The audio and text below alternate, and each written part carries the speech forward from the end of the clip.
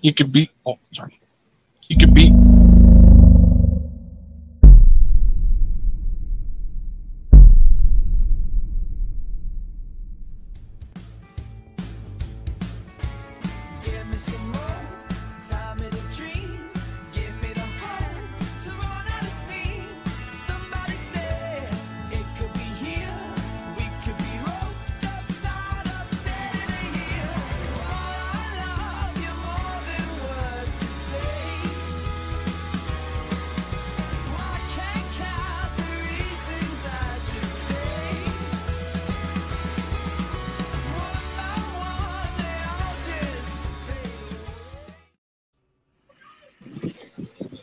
Okay, can anything else go wrong? All right. Oh, you should not have asked that question, Pastor Chuck. It's all your fault, Steve. That's all I got. I'll be back. Yeah, Ghostman has to leave and come back every time we play a video. That's weird. Yeah, it really is. Now, my video should be showing up as live as well, correct? Yeah, it did. I got the notification. Okay, so I'm gonna click on that so I can watch the chat room. That's why I asked. Okay. Oh, that's smart. I need to do something like that. Okay. Yeah, you really. I can't believe you guys can't see the chat. I can see it, but I usually am on my laptop. But down here in the condo, I've had terrible Wi-Fi situations. So for whatever reason, my phone's been a little bit more reliable. But when I get back home, I'll try to get set up where I have the laptop again. Oh boy, yeah. Well, Yeah, I got the laptop off to the side here so I can watch whatever. Hello. Yep. What do you like to watch, Father Charles? Hey, how do you get notifications? Because I get them from Ghostman, but I don't. Are you subscribed to my channel? Yeah. You got to ring that bell. And then you got to click on subscribe, then notify. Yeah, you got to ring that bell. Excuse me. Then when I go live, you'll get a notification that I'm going live. Well, are you wanting a notification, or are you wanting the invite as soon as we open up the room? Right. So he'd want an invite. Yeah, that's why you're not getting a notification, because you're getting an invite. I actually think everyone should give us their stuff on Messenger if they use Messenger, and we can just send a mass invite to everybody all at once. Yeah. Are you on Messenger, Steven? I am. I'm on Facebook. Is it Proverbs guy? No, it's my full name, Stephen Andrew Boland. Okay. Well, somebody was getting messages from me named Proverbs guy. Are they angry? Sorry, that's not funny, but it's messages? No, they never responded back. They're probably like, "What the heck is this guy talking about?"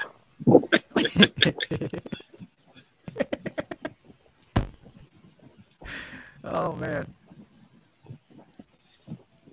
Let me see. I'm trying to figure out. I might have to do it the old-fashioned way. What happened to Brother Chuck?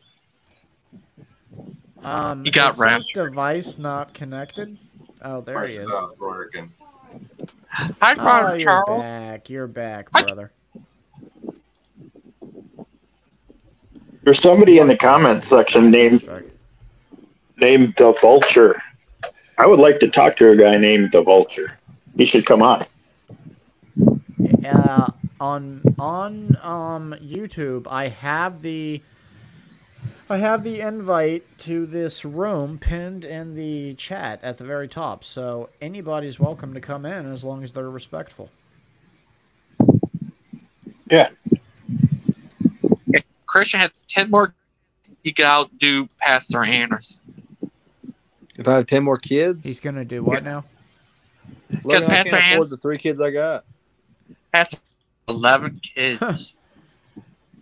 Kids are expensive. Last I checked. Yeah. Can you imagine having 11 kids? I wanted to have 6. Do you have 11 kids? I'm one of 7. I have 3 kids, Ghostman. Oh. And they're all grown. One of them's probably older than you. Oh. You're 35, right? Why don't you come on in? Yeah. Yeah, I got a daughter that's older than you.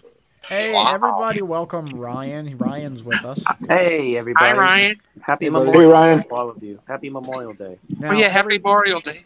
Everyone in the private chat, I put my link to Facebook, so you guys can send me a message. I already have you, Christian, and you, Ghost Man. And me. You guys send me a message. Yeah, I have you too, Ryan. And then I'm gonna add all of us from the panel to a Facebook group so that we can all get the invite at the same time. Yeah, that's fine. Okay, cool. That sounds good. Cool. Yeah, and if anybody has friends that they think would be interested in the group or can add good conversation, feel free to get an invite to them. I am trying to get him in here. Wait a minute. I'm gonna fire one off to my daughter. My daughter said she might be interested in joining, so I'll fire one off to her.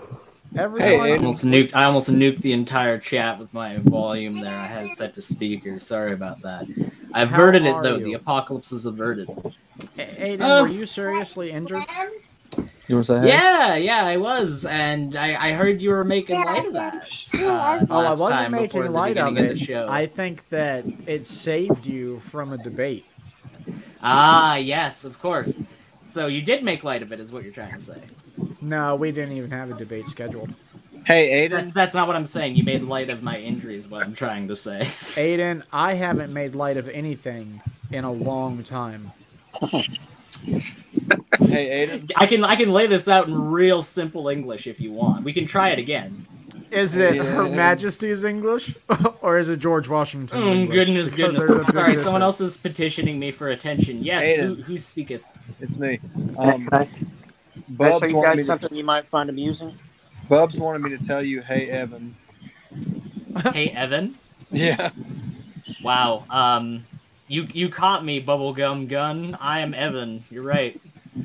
Who's this Evan? Does he have beef with this Evan? It's a child.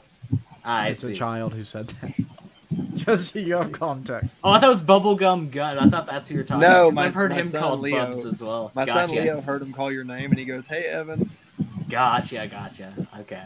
Sorry, I've heard him called Bubs before, so I just misunderstood. Want to see something interesting? Wait, times, and then tell us the interesting something, Ryan. Stump is in the room, so everybody just give him your full respect and attention. Hey, Stump. You don't have to get up.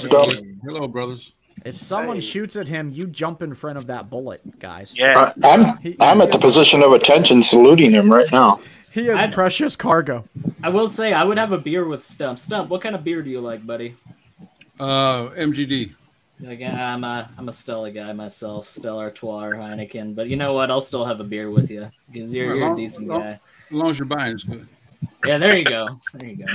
Well, it's probably cheaper in the States than up here in Canada, so I'll pay it. Amen. You guys ready? Are we ready? Yes, I'm sorry. Go ahead, Ryan. Back in January, I was visiting the Buckinghams, and Jeremiah gave me something that apparently is very rare now. He gave me this. Can you see it? Barely. What is it? It's a $5 dino bill from back at the old dinosaur Adventureland in Pensacola. Oh goodness, that's a holy relic you've got in your hands right there. It is, and he gave it to me. And I said, "Wow, where did you get that?" He said, "There's not but a few left. I mean, there's not many left." Does it say "In Kent we trust" on it though? No, because come on, Kent is in fact the god of the pantheon that is Dinosaur Adventureland. Yes. Fake news. Fake news. Oh, come on, it's okay. You can admit it. You're amongst friends. You can admit that you worship Kent Hovind, Stephen. I can admit that this news be fake. Sorry, okay. Okay. No, I would never worship a human being. That's the only difference between your rhetoric and Trump's there is that you got an extra syllable. You got an extra syllable in your last name there, Mr. Berlin. One of God's soldiers like I am, but he just happens to be doing more than I do. I don't know if I'll be able to do as much as he does. Well, no, we'll never be able to do as much as God does. That's the whole point. If we could, we'd be serving a small God. Who's supposed to kill all those firstborn Egyptian children? I mean, come on. No, I was talking about I'll never be able to do as much as. Well, somebody has to be there to do it. Is all I'm trying to say. I mean, sure, they could have killed Pharaoh and just resolved the issue right then and there. But we're talking to your antagonist personality. Can you send out good conversating, debating Ayden? Can we speak to him? He's interesting and fun. I'm sorry, but you gotta kick me right now if that's what you're looking for, because I'm not in that mood right now, Steven. I'm injured, and I'm upset with you because you made, I guess I can't say you made light of that because you won't understand. You joked at my expense about my injury. There we go. You realize we had, and by we, I mean I specifically, had no context as to how serious your injuries were. So you just assumed that it was fine, that I just had a little boo-boo. Well, yeah, with Canadian healthcare, I assumed you guys went to the hospital for anything.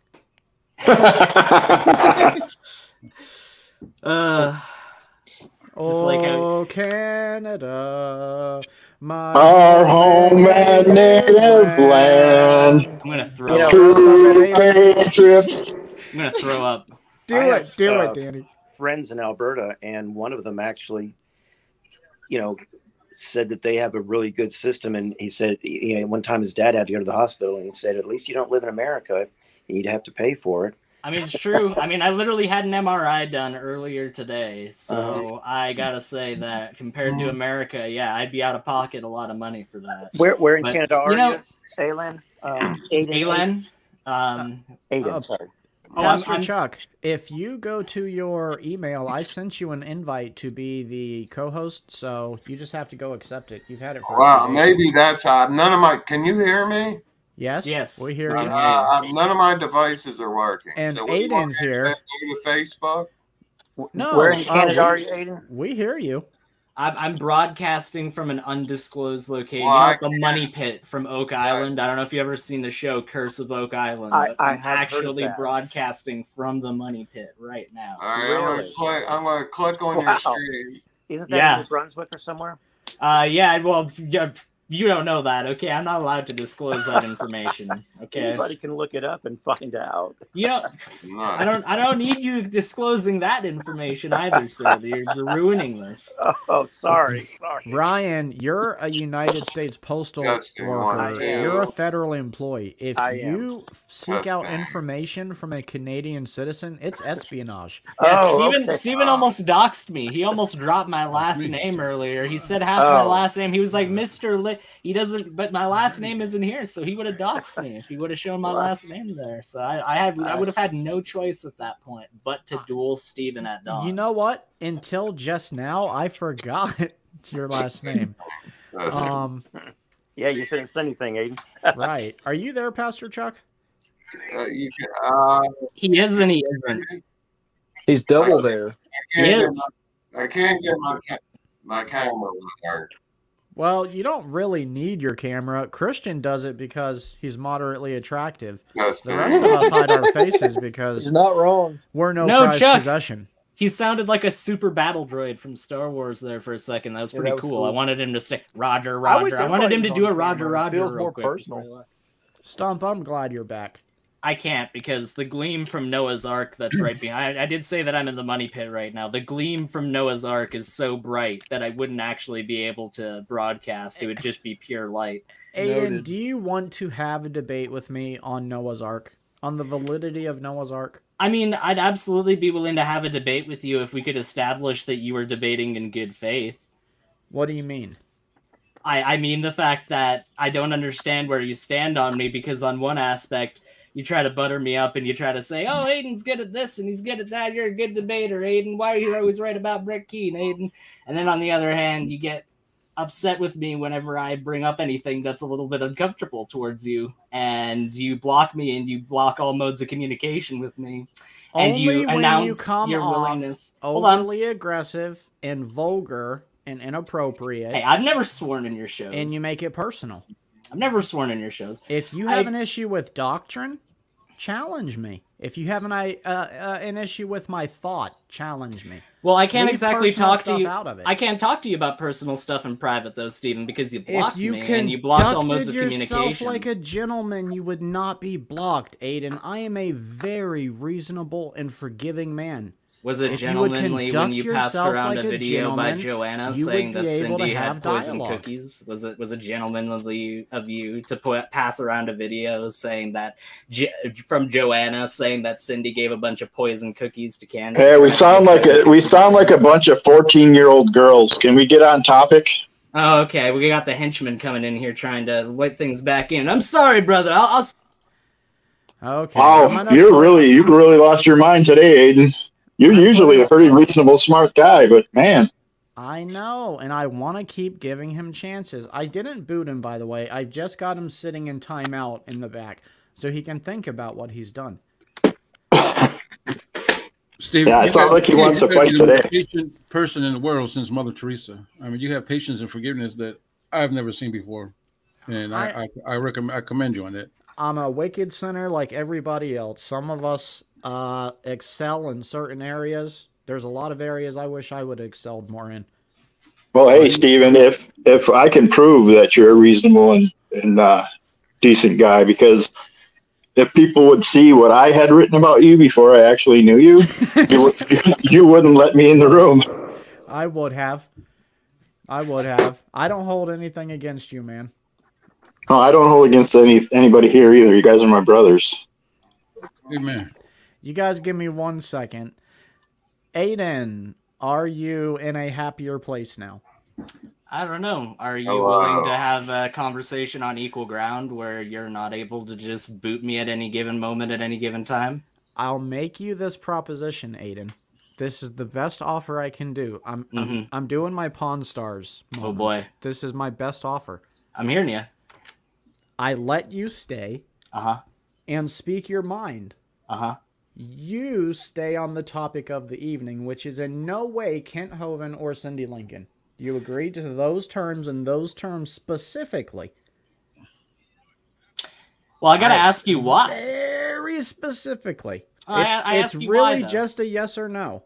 No, but I'm asking you why. I can answer that for you, Ayden. But you're not the person I'm asking, so I know, but I'm the person who's telling you. I've just anything Ayden's microphone. Danny, go ahead and explain. Anything that has been said about Kent or Cindy or either side or anybody on either side has been said 1 million times. Let's leave it alone. People have their feelings on what they're going to believe about Kent, and the other people have the opposite version or whatever. But to have that same conversation over and over and over again is ridiculous. Well, it's not the same conversation when he never actually deals with it when he's confronted with it. All of the information is literally on my YouTube channel.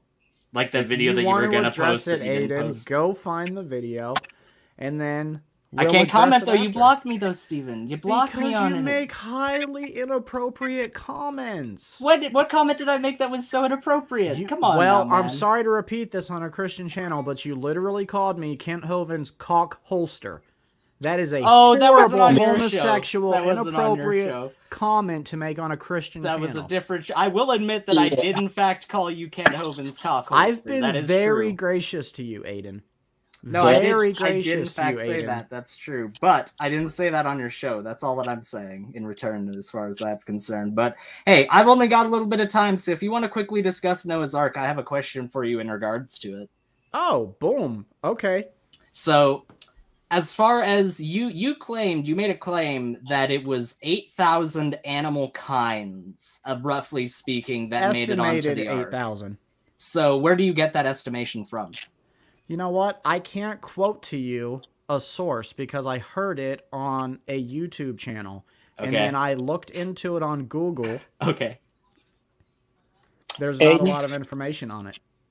Ayden, you could probably contact either creation.com or Answers in Genesis. Well, sure, that's great. I'm not necessarily concerned with that. I'm concerned with, because I'm having a conversation with Stephen right now. So I'm concerned with how Stephen gathered this information, because he posited it the last time we had a discussion about this topic. So going from that point, so that's just, I'll just assume for a moment that it's 8,000 animal kinds that are on this thing. So all in all, you got 16,000 creatures on this one boat, the dimensions of which are specifically given in Genesis in cubits. Now we have the measurement conversion for cubits to modern systems of measurement. Mm-hmm. I have to ask you, because the Ark specifically only has one window, and according to Genesis, that window is closed over the course of the entire journey on the ocean. No. So it had no, one it is. door. It had one door, but it may have had multiple windows.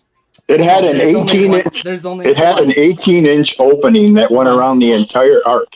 Yeah, I'm having a I really wish I could actually talk with Steven. This was purported as a debate between me and Steven. Wait a minute, no, the debate was going to be set up for another time. You're on an open panel tonight. Sure. Well, sure. Okay. If that's how things are going to go, then I don't necessarily have a problem with that. I just thought that was how things were going to be arranged. No one told me it was a debate between you two.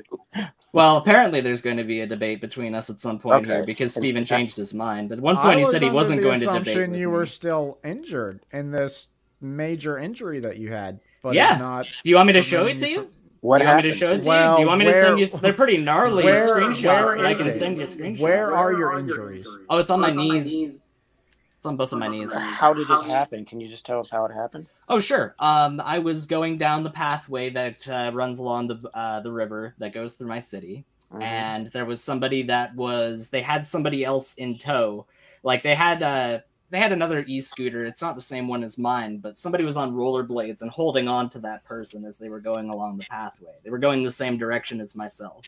So they stopped all of a sudden, and were taking up both of the pathways at that point in time. So I literally was not able to get past them. I tried ringing. I was already going 30 kilometers an hour. There really wasn't room to stop properly at that point in time. So I swerved out of the way to try and get out of their way. And I ended up going over the handlebars as a result. And I landed right on my knees. I've got knee pads now, thankfully. Oh, yeah, that's good. I've got knee pads, but it sounds like Steven was a little incredulous about my injury over there, though, earlier. Are you incredulous about whether or not I'm injured, Steven? Because, like, Do you want a balloon? Do you want a balloon or something? Pastor Chuck, I have to mute you because you have a terrible echo going on. No, that was the other guy. He's asking if I want a balloon because he's trying to marginalize what happened. Well, because if something horrible happens to me, then it's something that I need a balloon for. But if it's something that happens to anybody else here, I'm sure that they get his thoughts and prayers. I don't think you need a balloon, Ayden. Oh, I don't think so either. I'm too light. I need to gain some weight. I'll float away if I have a balloon, but that's a story for another day. Anyways, what I was trying to say to you, though, is that the amount of methane that 16,000 creatures are going to produce over the course of... You have two different interpretations of how long the events of the flood of the earth go on for. About a year. There's either 40 days or 40 nights or 11 months to a year, as most modern Christians interpret it as.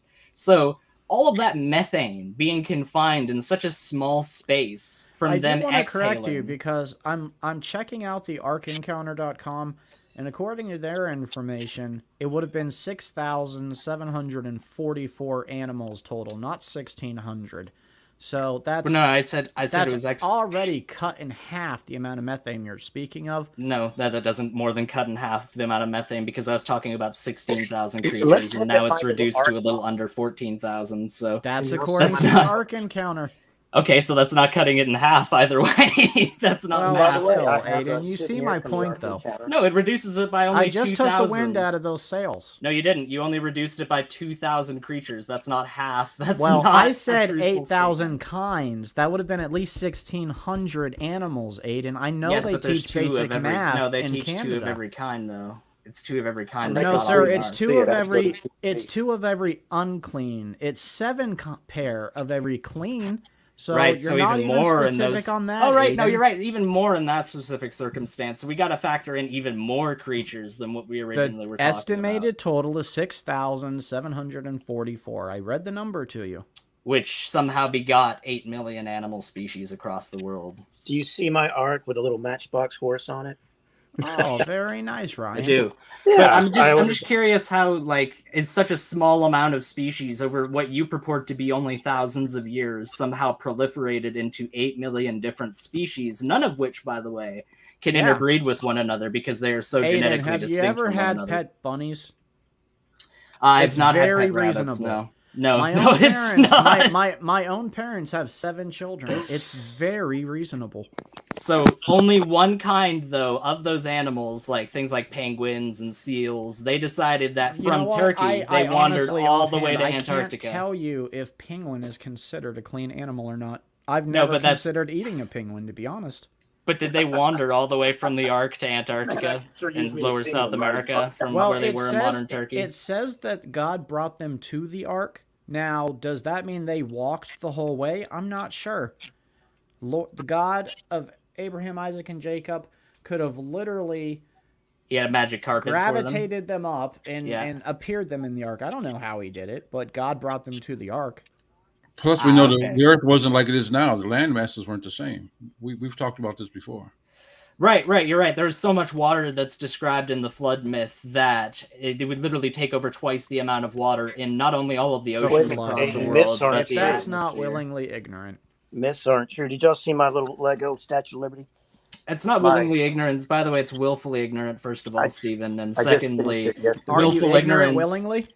Well, no, I'm not, because I know the story. I know the story, and I know that it's not true because the evidence that we have in the modern geologic column and the modern understanding of our world around us, totally the evidence of the scientific body.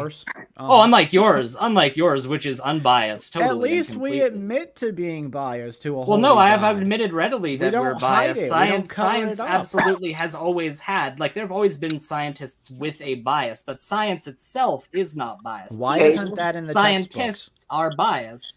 What, that scientists are biased? The information is compiled by biased scientists. Yeah, that's a basic inference. Biased hold on. You just asked why don't they notify their readers? Stop talking over me. Excuse it's me, my Steven. show. I'll talk over whoever I please, Ayden. Why don't they put that information in the textbooks as because a that's a basic inference that you can make about any human being, that they're biased. Even according to your religion, human beings are inherently biased. So please tell me what person, without making a basic inference about what human beings are and what they operate on, would not realize inherently that human beings are biased. That's about as ridiculous of a label as putting a "do not eat" label on mattresses. Like, it's inherent that that's the case. How did clams get on top of Mount Everest, Ayden?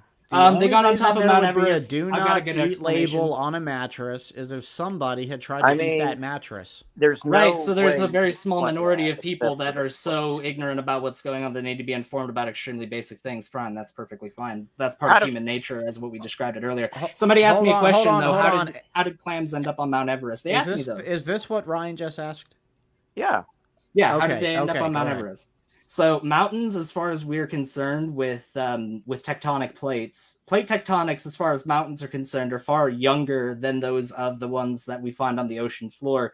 Far larger mountains like Mount Everest have been proven to be much younger because the rocks that we can carbon date and radiometrically date that are found on the upper layers of those mountains are shown to be younger than those on the lower layers of those mountains. But because over the course of millions of years they were pushed up, in the case of the Rocky Mountains, the Himalayas were created by the collision of the Indian subcontinent with the rest of Asia.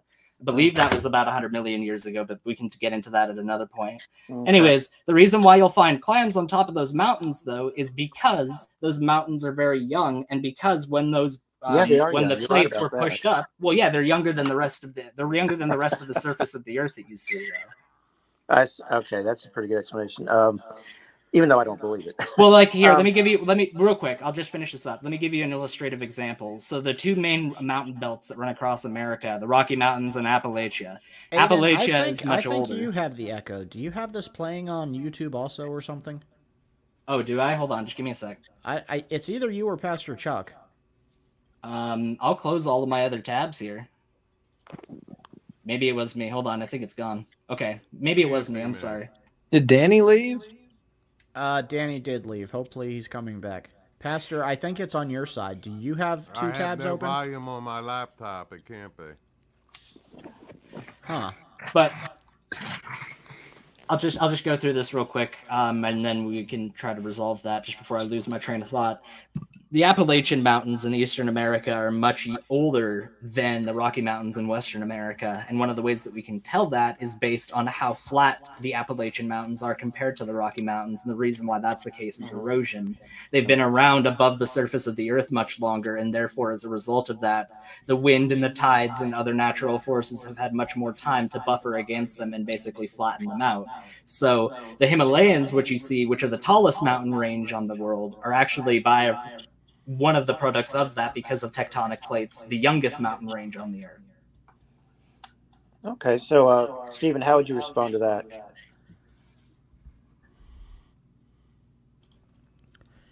I think the fact that all the clams are found closed means that they were buried rapidly, which would be explained by the flood narrative. Well, all fossils are by rapid burial. Right? No, that's actually a brilliant point, that all fossils are preserved by rapid burial. That's literally exactly what I was about to say, is that you only get fossilization of creatures when they are buried rapidly. But I only say that because the reason why this comes up all the time as far as the fossil record is concerned is because what I've heard from a lot of creationists, somebody just unmuted and I'm hearing the echo again. I'm not sure who just unmuted, but whoever that was, that's who's causing the echo. Yeah, it wasn't me for the fourth time, Stephen. It might have been me. I'm going to be muted when I'm not talking. I think it may be you, Ryan. Yeah, I think it is, because he just muted and it's gone now. Okay, so as a policy, everybody just mute when you're not speaking. Sure. Okay. Oh God, where was I? I was talking about... You were saying how you understand now the narrative of the flood, and you're... No, that was something else. Salvation with fear and That's trembling. right. Oh my God, you're right. Holy crap. I didn't realize, now that you've clarified, it's all so clear now. Yep. Hallelujah, brother. No, I'm just kidding. As far as the flood is concerned, though, when it comes to the geologic column of fossil burials, if we saw that everything was buried rapidly, then things that are much larger, things like whales and sharks and lions and elephants, we would find those buried at the bottom because they're the heaviest. That makes sense. If they're heavier, they're going to sink to the bottom. But that's not what we see. What we see in the fossil record is very distinctive layers, and those layers do not mix with one another.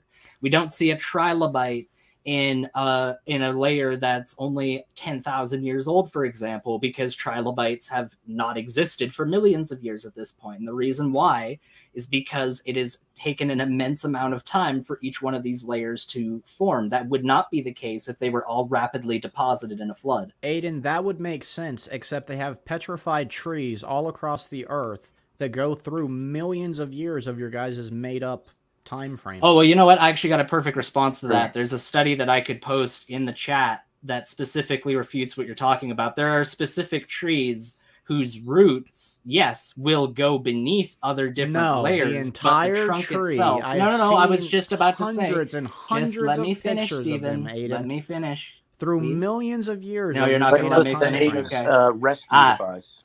So you're going to get offended when I say the flood myth, but you can say things like made up offhandedly, and I'm supposed to just take that with a shrug. You know what? You're right. I'm sorry. I take that back, Ayden.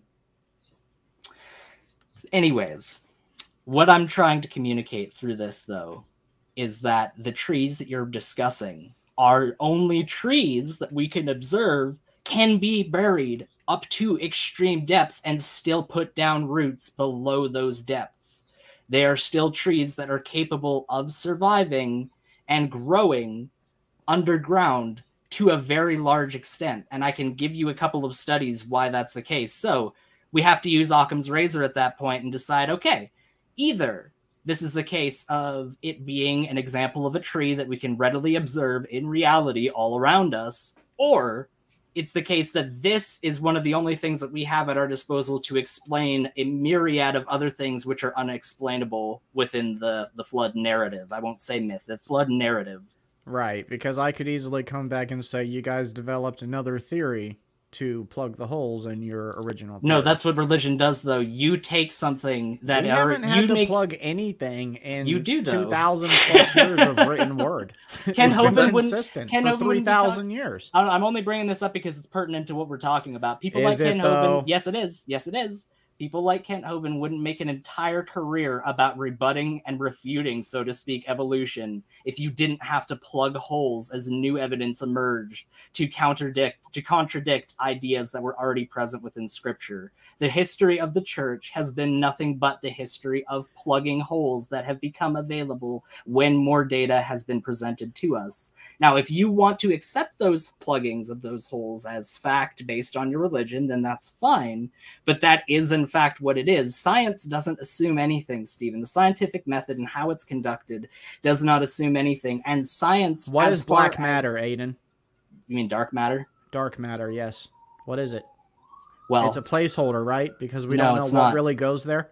No, it's not a placeholder. That's we can prove that it exists. That's incorrect. It's a placeholder. See, look at you, Stephen. I'm not giving you the answer you want, and you're getting all upset with me. It's another You're getting all upset with me. Is this? Hold on. You just gave me a question. What is this? And I gave you an answer, and you're like, no, it's not. No, it's not. That's not very ingenuous in a debate. Because we both know you're going to do this dance no matter what we say.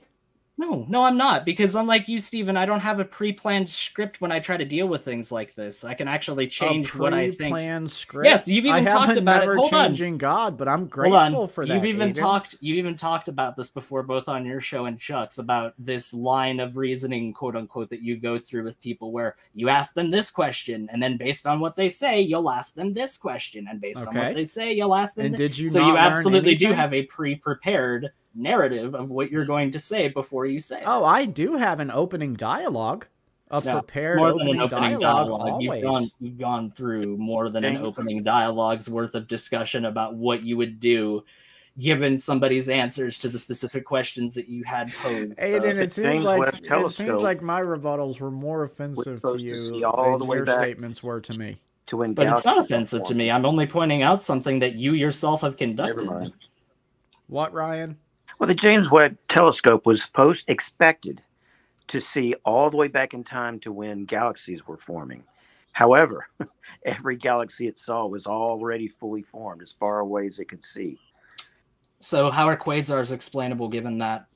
And why do we not see any quasars close to ourselves, but can only see them back in the very earliest stages of the universe? Even before the James Webb Space Telescope, that was the case. I mean, quasars are objects that are so bright that they literally outshine galaxies that are orders of magnitude closer than those quasars. And they are not things that we see anywhere except in the earliest stages of our universe. So there absolutely are things that precede the formation of galaxies. The problem is that when you look back that far, like with the James Webb Space Telescope, and you're only using the red spectrum of light when everything is so red shifted over to it, you're not able to see with as much definition as you would be able to see an object with something like visible light for now. Okay. Now, that's not always going to be the case. I'd actually say that the James Webb Space Telescope, not quite like the Hubble Space Telescope, where they would actually have astronauts go up and service it. Unlike the Hubble, though, the James Webb Space Telescope has software on it that's readily changeable. It's readily adjustable as we come up with better software in order to fine-tune it given the data it provides us. Now, is it going to find more definitive evidence in the earliest stages of our universe of how galaxies formed? I'm not sure, because that data isn't available yet. However, based on the data that we do have available to us right now with things like quasars and the cosmic microwave background, what I can say is that galaxy formation is something that, roughly speaking, did not happen for a few million years after the formation of the universe, because of the temperature of the universe being so hot that even basic molecules weren't able to form for, I believe, some 300,000 years until after the Big Bang and its initial event. Sorry, I'm dominating the conversation. Somebody else go ahead. Well, that's a little bit beyond my expertise. I'd have to have somebody like Jason Miles sit next to me to be able to really respond to that. I gotta tell you, man. I have a question for Ayden. Go ahead, Christian. Ayden, I think you and I may have a similar view about this. I just wanted to get your thoughts on it. My biggest issue with the idea of the traditional rendition of the Noah's Ark story being 4,400 years ago is genetic proliferation, as you mentioned earlier. And there is no number that makes it reasonable, whether it's 1,000, 4,000, 16,000, or 50,000. When I had my discussion with Kent Hovind, I was discussing the evolution of the horse's foot, and I told him that you have to go one of two ways. Either A, you have to acknowledge drastic morphological change, or B, your number of species on the ark increases dramatically. So you can't really have it, without accepting one of those two. So that being said, genetic proliferation for the last 4,400 years, taking some number between 1,000 and 50,000 animal species and turning it into literally 8 million animal species is not just impossible, it's radically impossible.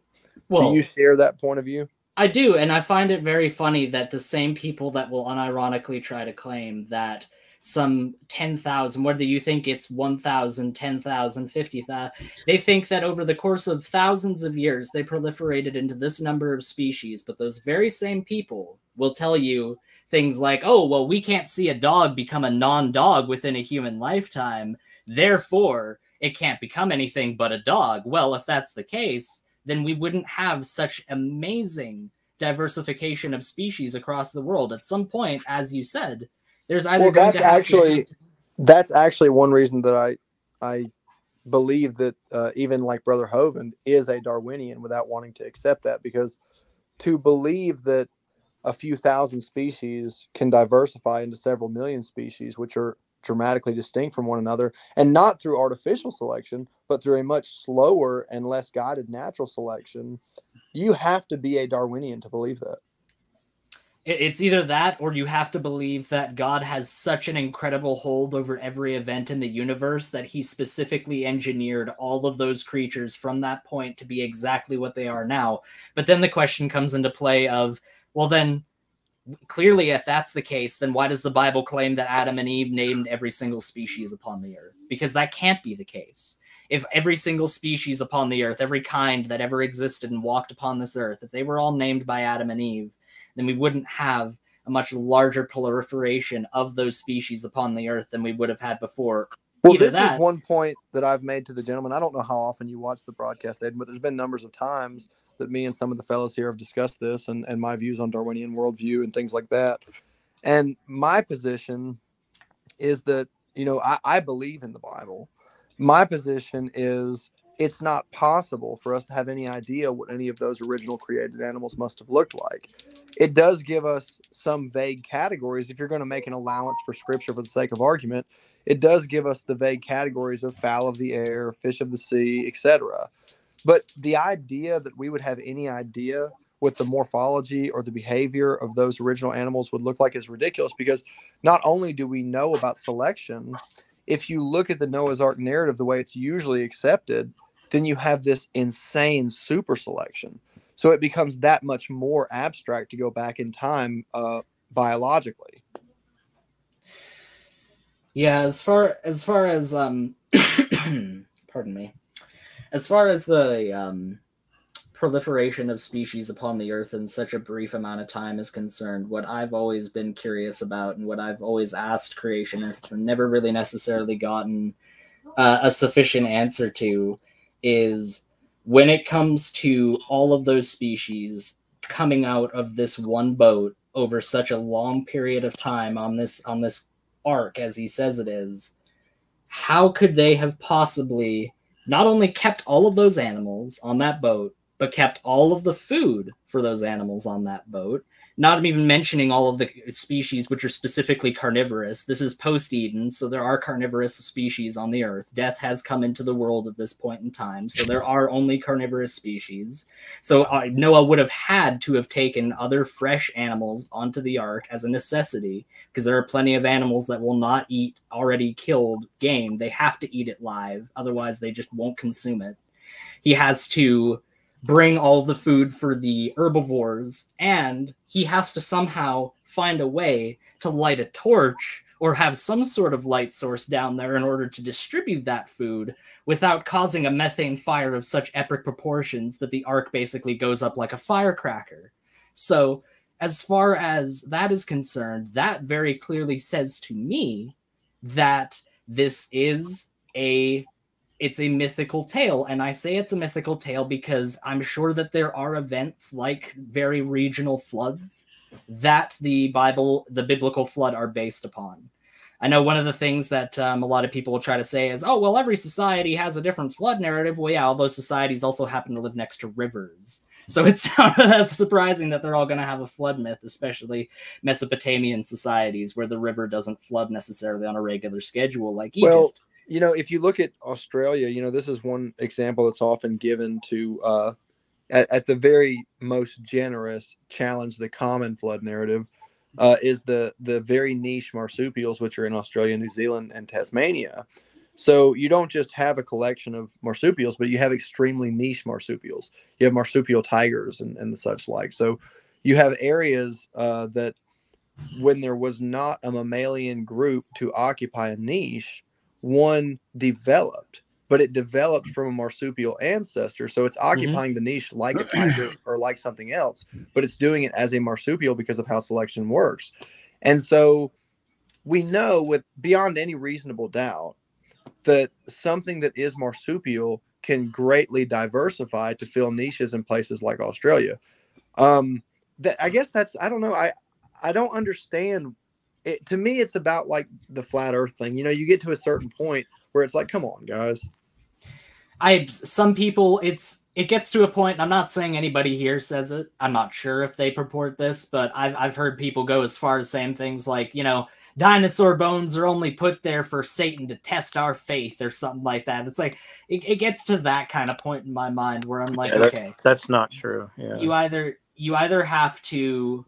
That's without a question a nut job.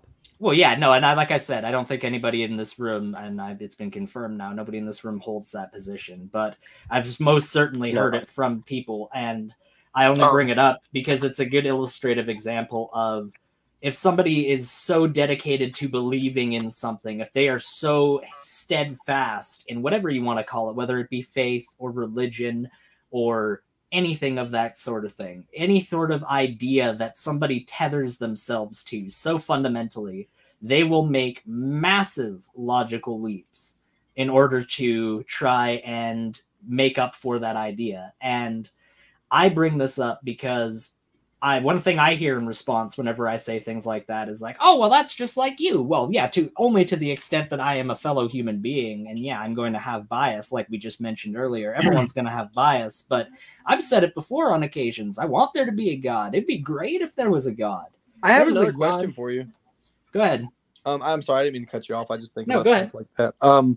This is really a little bit unrelated to the extent that I don't personally believe in abiogenesis, but I think it's very interesting to study.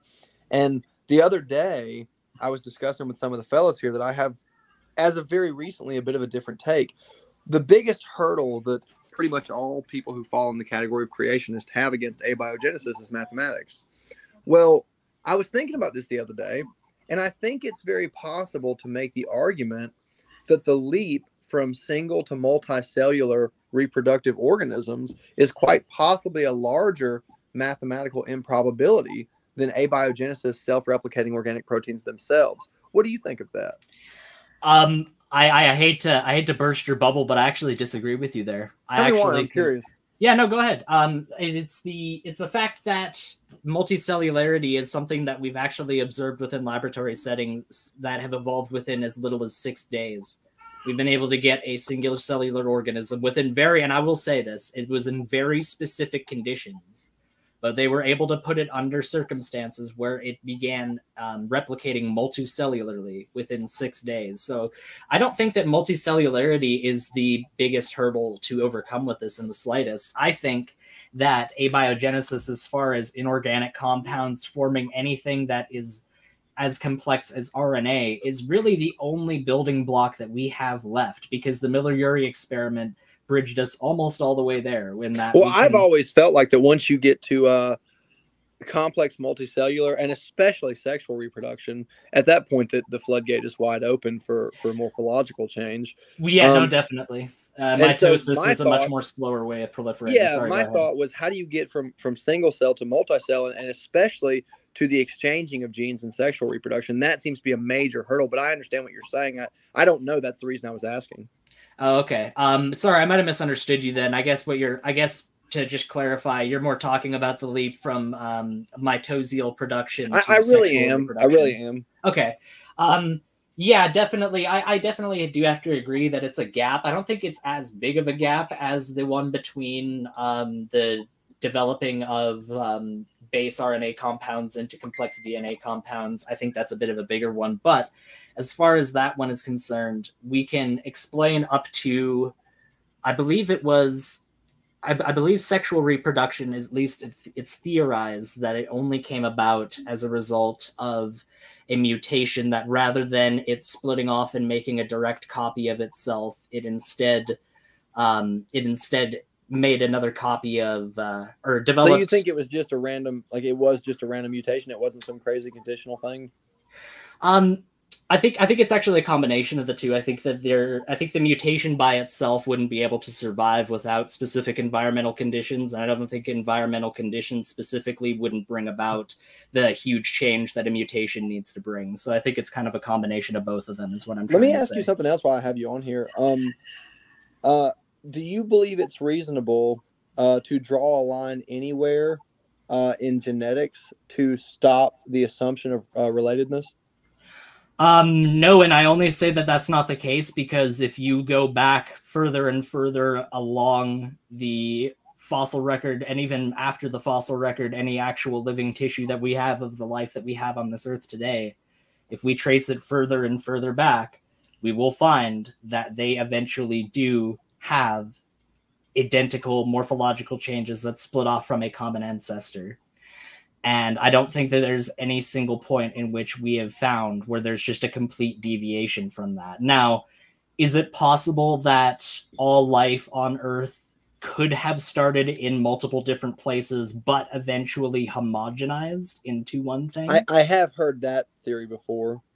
That is definitely a possibility, but I don't think that that has as much validity per se as the idea that we all share a common ancestor. And do you accept that soft tissue has been found in dinosaur bones? Or absolutely. Okay. Well, how would it be preserved for millions of years? It's actually a really good question. I had it myself. I actually went to the specific exhibit that has this soft tissue you're talking about on display. It's in the Royal Tyrrell Museum in Alberta. I went to go see it, and they have a brilliant explanation of why it was able to be preserved. It was because of the specific way that it was buried, not only buried, but the layers that formed directly after its burial. I forget the specific name of them. I'd have to look it up. But all I could tell you off the top of my head right before I'm about to get back to work is, from what I read, it was a specific layer of material that came directly after its burial that allowed it to have much more preservation than most dinosaur bones, because most of the time what you see is not necessarily the bone itself with fossilization. You see a calcification of something that basically fills in the gap of what the bone used to be, but that isn't the case with this one specific one you're talking about. But real quick, Christian. Yeah, go ahead. I'll just say that one that we have found, if we found those all the time, if it was not just one incredible outlier out of other tens of thousands. Many have been found, I thought. There's more than one. Is there more than one? There's more than one. I would have to look into that. Maybe there is. I'd have to look into it, but I'm not quite sure as far as by the way, there's more than one. You mentioned Alberta, and that made me think of a book that I have that I bought at Creation Ministries International. This man here, Vance Nelson, he lives in Alberta, Red Deer, I believe. He compiled this book. Oh, what a poor soul. No, I'm this book here that shows, can you see it? No, I can see it. Okay. It shows examples of all over the world of dragon legends that exist all over the world. And, different drawings and things of dinosaurs that could be found in, carved into buildings and caves and painted and all this. It's a very good book if you ever want to get a copy of it. It's very interesting. This is the name of it, and this is the author. It's interesting that you bring that up, and this is actually a topic that isn't discussed too frequently, but fossilization as far as us recognizing and collecting fossils of creatures is not necessarily as modern of a practice as we think that it is. It's actually something that we can observe going all the way back to the ancient Greeks. I'm pretty sure Thucydides in his History of the Wars actually mentions the carting off of the fossils of what was called a giant, that we can now determine was a dinosaur skeleton. It was taken from one of the Greek Hellenic city-state allies of Sparta during the Peloponnesian Wars. But anyways, I only bring that up because we have been looking at these massive fossils for thousands of years at this point and trying to piece them together, trying to figure out what they look like, how they behaved, how they acted. And we have gotten such a huge myriad of different conclusions drawn from very similar data. Like what you showed there with the different dragons, it's a really good example of that, because you're right. Like you'll see a motif of a dragon-like creature come up very frequently, but you'll notice that that dragon, like a Chinese dragon, for example, is going to look very markedly different from a European dragon. And that's a result of us taking these bones and compiling them and assembling them in different ways, and then going, yeah, this is what this thing looked like. This is what that thing looked like. I do have to go, though. Okay. I will only say real quick, if anybody has any final question. Okay, one final question. Okay, it's kind of a double question. Oh boy. Christian, I was just about to give the floor to Stump because he's been quiet for so long, and now you're hitting us with a double question. No, go ahead. Let him have his question. I mean, because I never you can't respond to anything because it goes on so long. As soon as Ayden answers this, it's going to Stump, and then Pastor You can't even challenge anything because it goes on, then it changes things. I know. That's pretty good. That's pretty good technique to hide things. But go ahead. Yeah. Oh really? I mean, I'll address things one at a time if you want. Like if you really think I'm trying to hide anything, I have nothing to hide, sir. But you can go ahead and make that little drive-by assertion of yours before I go. It's very brave of you. Very brave. Ask his thing. Two-part question, Ayden. Number one, do you think that a panspermia for single-celled or self-replicating molecules is reasonable? And number two, if you do think panspermia is reasonable, do you think it's an indication of outside intelligent life? I think that panspermia, if it is true, and as far as your first question, all I have to say is I don't know, because panspermia, as far as how it could have happened, there are so many different methods through which it could have happened. Now, I don't think that intelligent life, to try and answer your second one, is the more likely of the two. I think that it's probably through naturalistic causes that panspermia happens. Okay. Look, I managed to answer it without going on for 10 minutes. Look, it's a miracle. I'm done, Stump. You can have my apologize for hogging the live stream. That's okay. Let Ayden go. He got to go. No, I could answer you. You were saying that I was trying to be sneaky or something like that earlier. You have something to say? Go ahead. I just know you said probably about 20 minutes ago. 20 minutes ago, you said that on the ark they had a carnivorous diet. When Scripture doesn't say that. Well, some of them would have had a carnivorous diet because A, death would have already entered into the earth at that point in time, and B, if they didn't have a carnivorous diet and all of them were herbivorous, then that would make another huge chasm of a gap as far as how you can explain such a huge proliferation of different species in such a short time. If they're all herbivorous, then they would have had to have completely developed different ways of existing at that point, because this is post-Eden. This is after death has already entered into the world. It's not like God is making a huge sweeping change on these creatures at this point. So you would then have to explain how carnivorism developed over only a few thousand years. Well, that's your idea. You're using Scripture that you don't believe in to say that death came in the world of Eden. But Scripture says that after Noah's flood, he told Noah that now he would have a carnivorous diet. So if death wouldn't have been happening as part of the ark, before the flood. So of course I'm using Scripture I don't believe in to argue with you, because if I just go off the basis that I don't believe it, we're not able to move forward and have a discussion whatsoever, and that's not very interesting, is it? Well, you can't use Scripture you don't believe in it if you. I absolutely can. I'm doing it right now. I'm doing it right now. I just told you that he spoke to Noah and said that now you would have a carnivorous diet after the flood. Right. After death, and you're telling me across the entire world. You're telling me no. Science says you got to develop. You haven't let me finish my sentence. Go ahead. You have to develop thousands of years to go here and there, but then you're trying to prove it with the Bible, which you don't believe. So that's a ridiculous argument. It's not true in the slightest. Actually, what I was trying to say was that if death had not already entered into the world at that point in time, then the flood would have been useless because nothing would have been killed in it. So yes, obviously, up until the flood and right before it, when the animals got on it, there would have had to have been some animals that had a carnivorous diet, because otherwise, after God made the change of death coming into the world, there's no scripture whatsoever that says that God made some change that made a group of animals carnivorous after it. The only thing that you have to say that is that God said to Noah personally and for his family that only they then could have a carnivorous diet. That does not mean that the other animals then followed that same rule. You're just making a broad assertion that has no backing whatsoever. So that's absolutely ridiculous. Show me where scripture, since you might use scripture, where it says that animals were eating flesh at that time before the flood. Point to it for me. Oh, I just explained to you why that would be the case. No, I don't want you to explain to me. I want you to use scripture because you're trying to prove with scripture. Show me the scripture that says it. I pointed one to you. I'll point it to you as soon as you find me the scripture that says God suddenly allowed all of the animals that got off the mark to. I told you where it was. All of a sudden, it's in Genesis chapter 9 when he spoke to Noah. You said that he spoke to Noah. He didn't say that to any of the other animals. So you're moving the goalposts there. God doesn't speak to the animals. Well, no, but he would obviously be the one that dictates their behavior. No, he would be the one that dictates their behavior and their nature, would he not?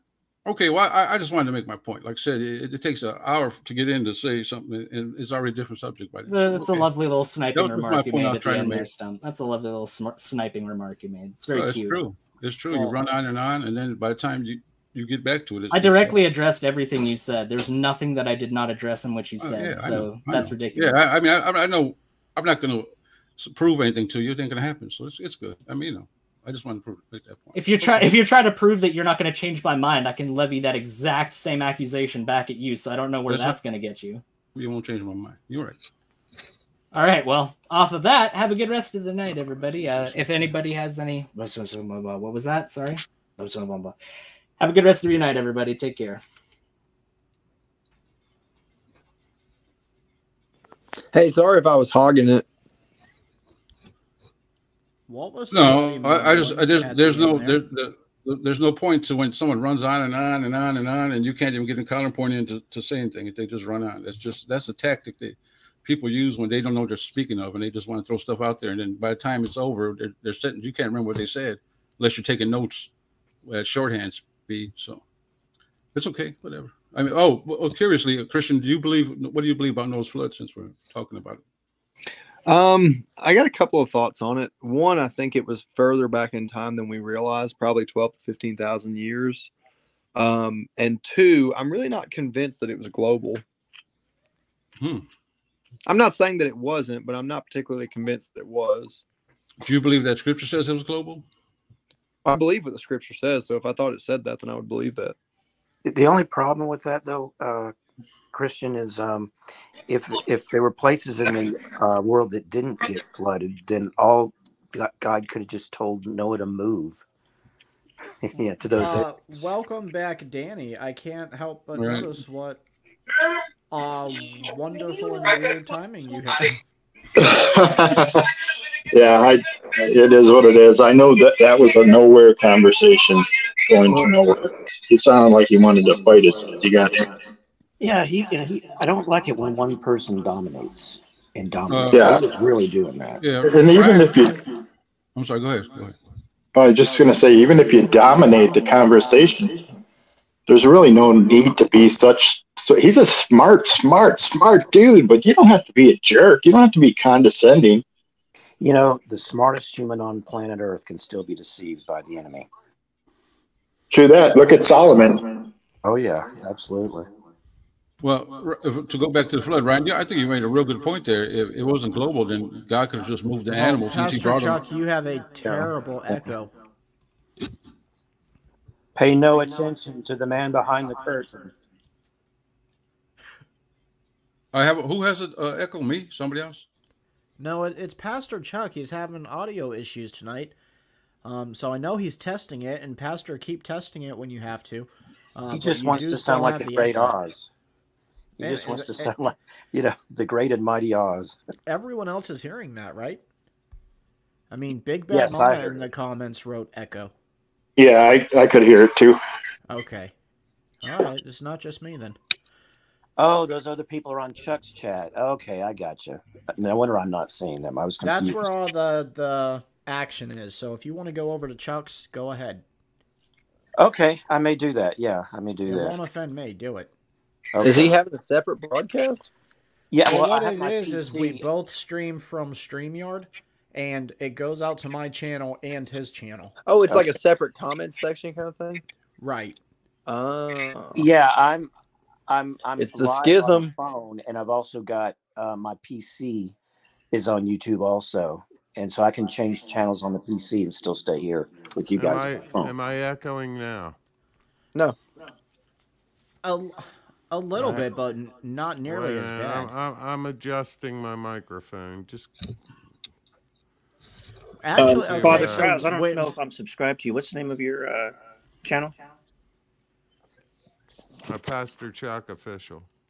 Okay, I'll go look for it right now. Logan, could you possibly post the link to Pastor Chuck's channel in the private chat? Pastor, I don't know. I'm still getting an echo. I know. We're trying to figure this out. Danny, are we sure that it's not your mic? No, it's Pastor Chuck's. Okay. I don't have a mic. I just have the Bluetooth. I don't even have a computer. I use a phone. Yeah, I'm on my phone as well. Yep. All right, so Stump. Hey, Bubba wants to say hey. Okay. Hey. What's up, Bubba? Hey, baby. Hey, Bubba. We're hanging out with your dad. Tell these people to quit asking me about horse evolution at 6 in the morning. Say, quit that. What are you talking about? Quit that.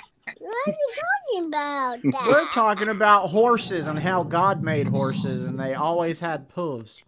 Don't say yay and amen. Yay, amen. Okay, hallelujah. Amen, Bubba. Oh, Bubs is one of the good ones, man. Everybody, welcome to the party, Mr. Dustin. Dustin. Hey, guys. Brother. All right. Good to see you. What's up, brother Dustin? Hey, guys. Stump was just talking about how you have really no grasp of the word whatsoever. And then you shut up. No, don't lie. Don't lie. No, Stump never says anything about anybody. Not on here. Now, firmware has been updated. I don't think you're echoing, Pastor. Now, maybe it needed that firmware update. Huh, okay. Real low.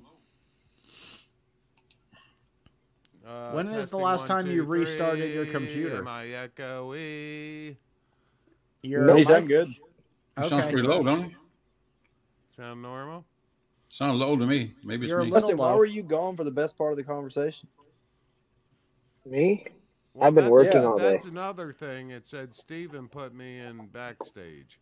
So I had to restart my computer. Uh-huh. And then I didn't put you in backstage.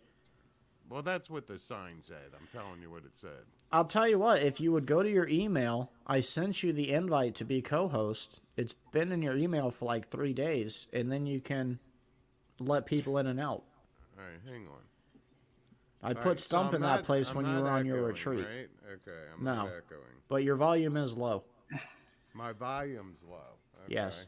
I can fix that real quick. I'll put it in the chat for you, the private one.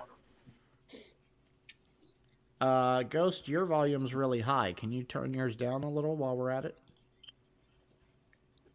Is that better? Still a little high. What about now?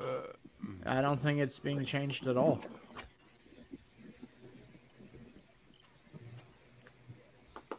I think that's the first time I've ever really had an exchange with Ayden, unless I'm forgetting something. I'm sorry you got him on a little bit of, well, he wasn't really belligerent, but... He kind of started out belligerent, but he cooled off. Yeah. I wish you could have met him on an intellectual night. You guys could have had some real good dialogue. I mean, you could tell there's a lot of tension between you and him, but I think after a few minutes he kind of toned down. All right, how's the mic now? Your mic volume's good. Sounds great. Okay. Now, here... Why is everybody echoing? Here's the deal, Pastor. I still hear the echo, but It's only when you're not speaking. When you're speaking, there's no echo. So when you're not talking, will you just keep muted? And then whenever I hear you're ready to echoing talk, Steven unmute. now. Steven, I just heard you echoing. Yeah, Brother we're Chuck, all you may need echoing. to get like a pop filter on your mic or something. You might what? What's up? What's wrong? Yeah, go ahead. Get like a pop filter or something. Oh, yeah. Get like a What pop it filter or sounds something on your like mic. is what happens on my computer when I'm on StreamYard, but also have the video playing on YouTube. Yeah. I have to Testing. mute YouTube or For stop that YouTube, video. you're just using it for the comment section. Testing. Yeah. I have my PC volume turned down to nothing, so I can. Yeah. It would be very confusing to everyone if I didn't. Mm-hmm. Hello. Because the PC, the YouTube on my PC is about maybe 10 seconds behind the YouTube on my phone here, the chat on my phone. So that would be very confusing if I had my PC volume turned up. I can feel it coming in the air. Okay. I switched All right. settings again. How's this sound? When You you sound speak, sound there's fine. no echo. When you're You sound not 10 years speaking, younger. there's a terrible echo. 10 years younger, yeah. Okay, so the sound is fine. It's the echo. Yes, sir. And I never had an echo before. Whatever. That whatever wasn't for you guys. I just don't get it sometimes. I never put my mute on, and no one's ever complained. That's all I'm That's saying. weird because technology always works so well without problems. Right. Father Charles, Yeah? were you having a show on your channel? That was a mass confusion, so it's no.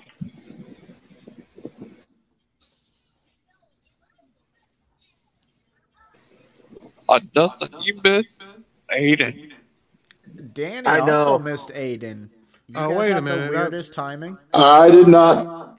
I did not miss Ayden. I wasn't even shooting at him. If I was shooting at him, I'd have hit him.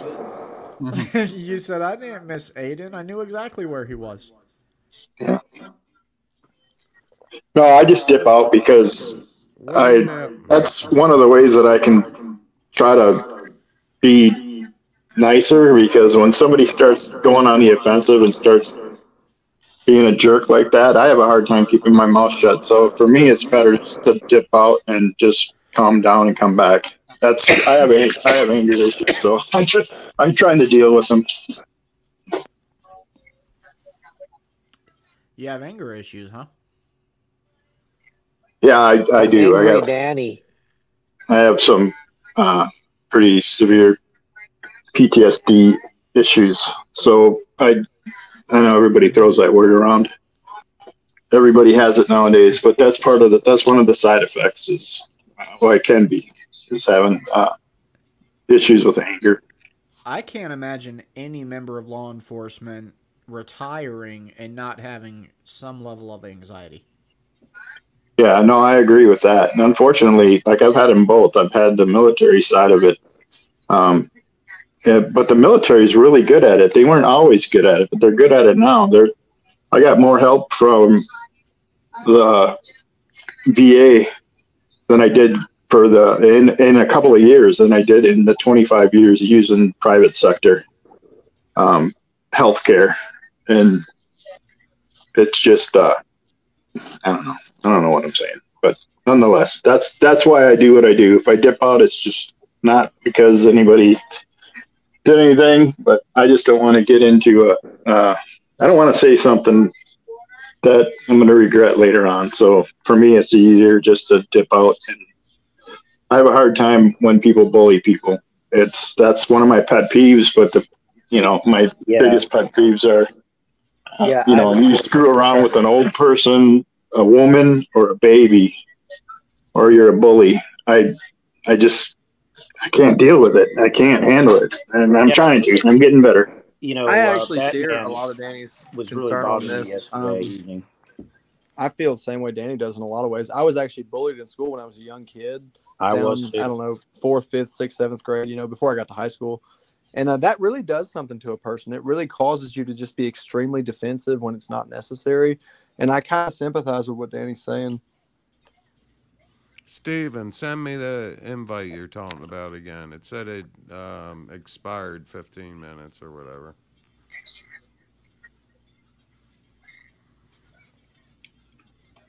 I'll do that in the background while Dustin and Stump debate about anything.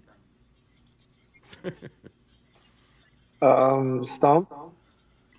I don't want to debate you. Pastor, No, when I you're don't have to talking, will you debate right please now, I don't remember to think. mute because the echo's really loud. But I like to say this. You know, it gets very disjointed, these conversations for me. And they're all over the place half the time, and I'm not complaining. This is not my channel, but it's frustrating sometimes when you're on one subject and jumps to the next, and then it jumps to the next, and within seconds. I just wanted to let you guys know that. That's how I feel about that. But yeah, whatever you guys want to debate, whatever. Yeah, I can't argue with you, Stump. I'm sorry. Go ahead, Danny. No, that's all I had. That's all I had, brother. I was sort of seizing on the opportunity because me and Ayden have been private messaging on occasion about having a conversation, and we haven't really had the chance to have a real public conversation. And I'm interested in a lot of his take on the primary sciences because he's very well studied on it. So I sent it, Pastor. the conversation because I didn't know when he was going to be around again. Hey guys, just real quick, there's somebody named the Vulture who would like to come into the chat and would like to have someone explain how to do it. Okay, so are you on Pastor Chuck's channel or? Yeah, I am. I switched over because this is where. Is that where Vulture's at? Yes, Vulture's on Chuck's channel. Okay, so I'm gonna post the link here on the private chat. You can repost that on Pastor Chuck's channel, or share it with the Vulture. Okay, did you hear that, Vulture? Well, I shared the private. I shared the link on the private chat.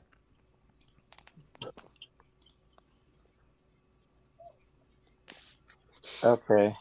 On the iPhone, what I do is I go click the link and then you hit copy and then you open the Safari app and paste it in the browser. That's how I do it on my phone. Well, I have it pinned on my channel, but I don't think it's pinned on Pastor Chuck's channel. Yeah. Logan, can you post it on Pastor Chuck's channel for the Vulture? Either that or the Vulture can go to your channel, Steven. Logan has the ability because he's a moderator over on Pastor Chuck's channel. Okay. You there, Logan? I just did it. Okay, thank you. Okay, there's the link. Okay, I accepted the invite and all that jazz, so it all should be kosher, I would guess. Yeah. We lost the prophet, Daniel.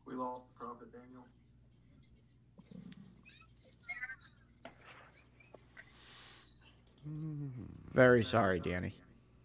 Oh, there's too many buttons on this thing.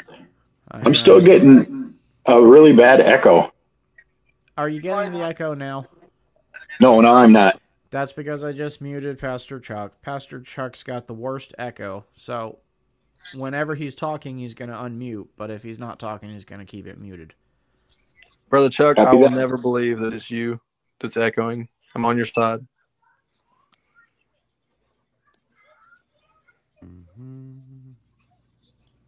You're unmuted, Pastor. Have your say.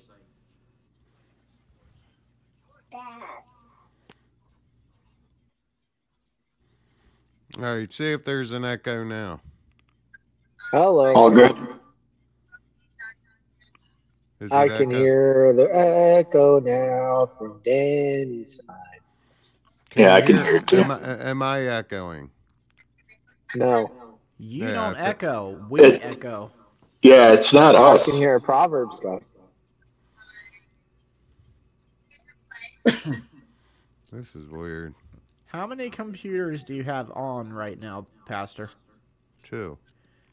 Well, this one and... What's the other one on? Facebook. I mean, not Facebook. YouTube. Go mute that one. Turn the volume all the way down on that one. It's muted. Are you sure? Yeah, I always mute it. That does not So, make any sense. Okay, everybody, we have David. David, I'm assuming you're the vulture. He's muted, isn't he? You're muted, David. There you Okay, are. can you hear me? Yes. Yes, sir. I can hear you. Okay, I can't, so I'm gonna dip out and dip back in again. I don't hear him. Oh, okay, brother. All right, David, welcome to the stream. What do you have for us? The King James Bible is mathematically encoded. Nice. Amen. I've heard that before. No, I did. They finally, I don't know what's been going on tonight, but first of all, I'll make this very quick and let's get on with this. But they, in the, Stephen, in the audio section, first of all, it had the wrong microphone. I have 2 microphones on the computer. So it was defaulting to the wrong microphone. Now it has the right microphone. Okay. And for this microphone that I'm on now, it has an echo cancellation box. So I'm going to click that right now. And that should do it, hopefully. This is Chucky Poo. Well, let's see. I don't echo for you. I'm not hearing an echo right now, so I think we're good, Pastor.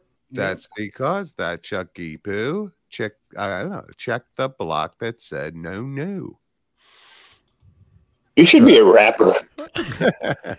No, I never echoed before. I was wondering why the wrong microphone was in my audio settings, and then it gets the right microphone in my audio settings, but I had to click the box that had echo cancellation. And you all have confirmed that I'm not echoing. If I start echoing, please. There's a button for echo cancellation. Why isn't it automatically there's a box. clicked? There's a box. Yeah. So It's I in don't your know why settings. they'd give you that choice. That's a good point, Christian. So I'm trying to hear about David's theory about the numerology. all right, yeah, let's go now. Yeah, Everything, so, okay. I have a question for David first. All devices are working. Yeah, I'm glad you made it, David. David, I have a question for you before we get into your belief here, and we're going to let you have ample time, as long as you're respectful, to tell us what you believe. But my question for you, you said the Word of God is coded. Is it only the King James? Because I have an NASB, and if it's not also coded, is that good or bad? Well, all that I can do is give the information that God has given me. That's all that I can do. God has given me the mathematical structure of the King James Bible in English. One time I saw possibly a little bit in the German and Spanish, but I only speak a little bit of Spanish and a little bit of American Sign Language. So as far as for this, I believe that the King James Bible is perfect from God. And if you speak English, you should use it. Hey, Vulture, have you made a video about this on YouTube before? Once before I was on someone else's channel, you may have saw. Well, two other times.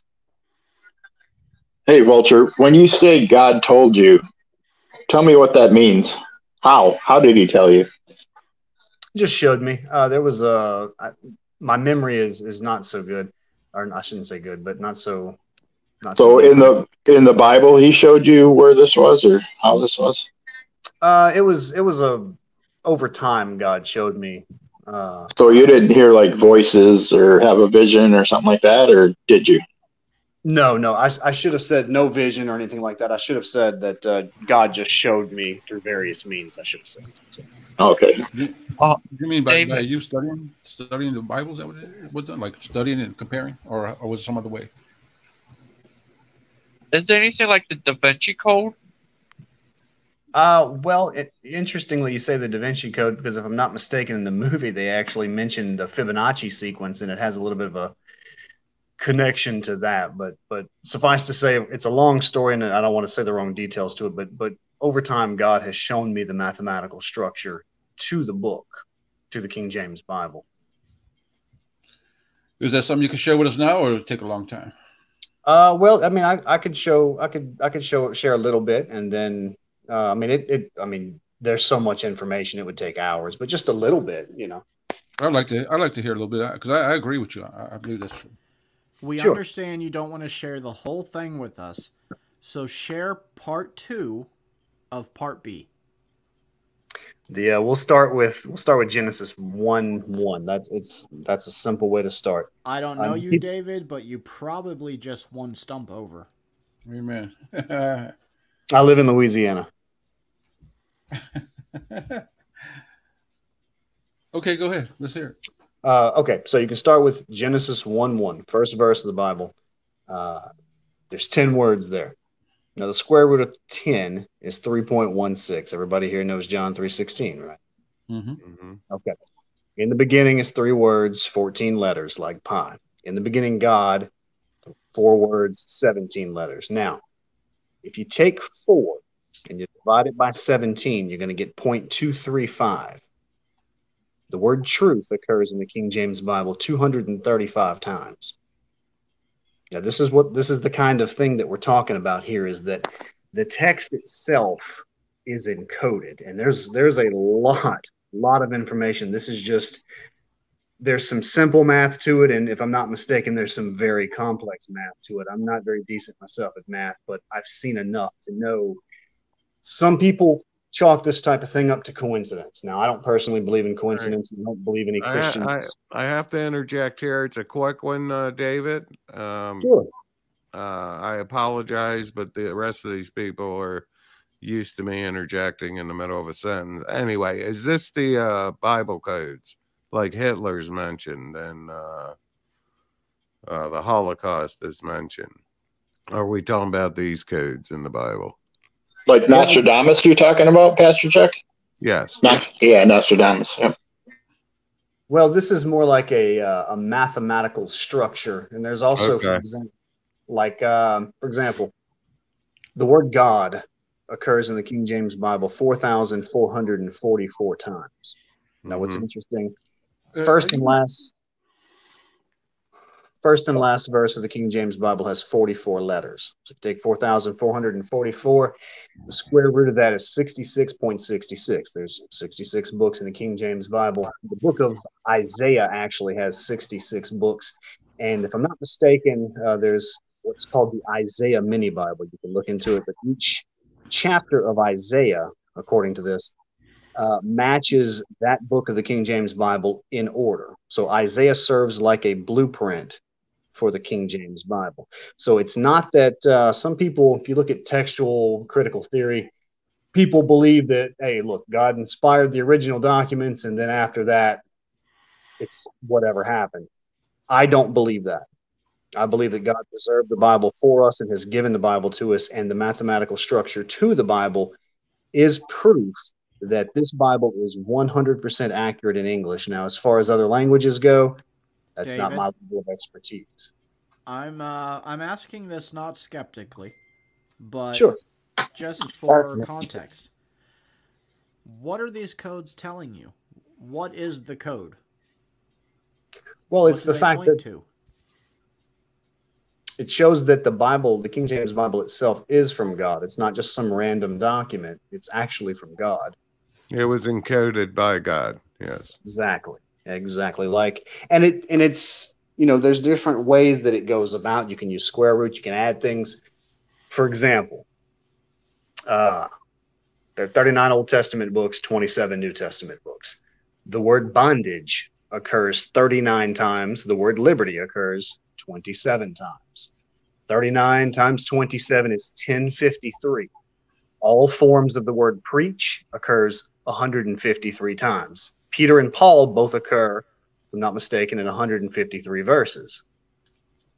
So this type of thing goes on and on to where the text is not just random. It's not something that was written by people, and you'll have to double check that with the Peter and Paul verses. I'm quoting out of my memory. But it's not just a random document. This was actually constructed by God, and you can use math to see. For example, the word Christ. The word Christ occurs 555 times. All forms of the word die, D-I-E. All forms of the word righteous, and all forms of LOV occur 555 times. Now, if you take the square root of 555, you'll get 23.5, and the word truth occurs 235 times. Some people might believe this is a coincidence, but as you see more and more and more and more and more of it, you have to say the word coincidence quite a bit at that point. It gets to the point where I don't personally believe that. I can't believe that. This is what God has shown me. And even if the numbers themselves have coincided in my own personal life, but that's not, that's just another point to show. It even actually, the number pi itself, there's encoding in pi for this. For example, if you search the first 200 million digits of pi, and that number is specific because if you take 200 million, you divide it by 555, you get 360 point, and it may be 360 out of my memory there. All forms of the word faith occurs 360 times. And if you look through pi, you'll find certain things. I'm going to look at some notes here because I don't have all of that memorized. But let's see here if I can find one for an easy example. Let me see. Give me just 1 second. I don't want to hold the mic from anyone. The notes aren't available directly in front of me. I should have had them for it. But there's a program one of you may be able to find on the internet where you search the digits of pi. Can one of you pull that for me? Hey, David, just a quick question. So if all this numerology type of stuff is in the King James Version, only in the King James Version, then it should be in both the Greek and the Hebrew manuscripts in exactly the same way, right? I've seen a YouTube video where a man talks about the Hebrew and the Greek, but I don't want to comment on that because I don't want to say the wrong thing. No, I understand. I'm just saying that if it were true, if it's true, I'm not saying it's not, I'm just saying if it is, then it would have to be exactly the same in the Hebrew and the Greek manuscripts, because if they are not, then how can you get there in the English version of the King James Version, of the King James Version of the Bible? Well, I don't know that I'm. Yeah, go ahead. I'm sorry. Go ahead, David. No, you speak. I've already spoke some. You go ahead. Okay, yeah. I think he's trying to say that the King James Bible is the perfect Bible, which is what God is using to communicate to His people in these days. I believe that, and I think this numbers proves that everything jives together. Just like I spoke before, how Paul pointed back to the beginning of creation, and the Old Testament jives with the New Testament. And here's another way of proving through numbers that everything in the Bible jives, in the King James Version. So I think that's just point, because when you look at Greek and Hebrew, you can have many words come out in English from one word that's either a Greek word or a Hebrew word.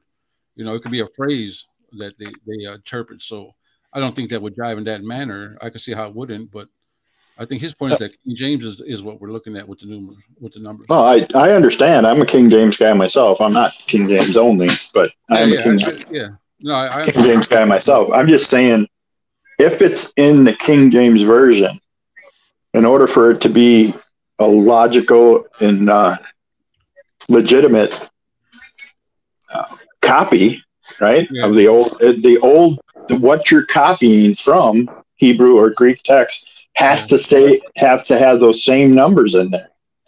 Well, I mean, how could they not? No, because like I said, it could be one word in Greek that they translate in English to 2 or 3 words, right? Like a little phrase. So, and he's counting numbers like, the word salvation appears 316 times, whatever, I don't know exactly that. So it only works in English? Well, the King James Bible, he's pointing to the King James. I don't want to speak for him, but the way I understood it, I've seen videos about this before, and I agreed with him that this is a way of showing that the King James Bible is what God wants you to see and read. For instance, right? This is what brought me to the understanding about numbers in the Bible. I believe that sin is the mark of the beast, right? We spoke about this before. Now, when you look at when did it happen, and what's the number of the beast? 666.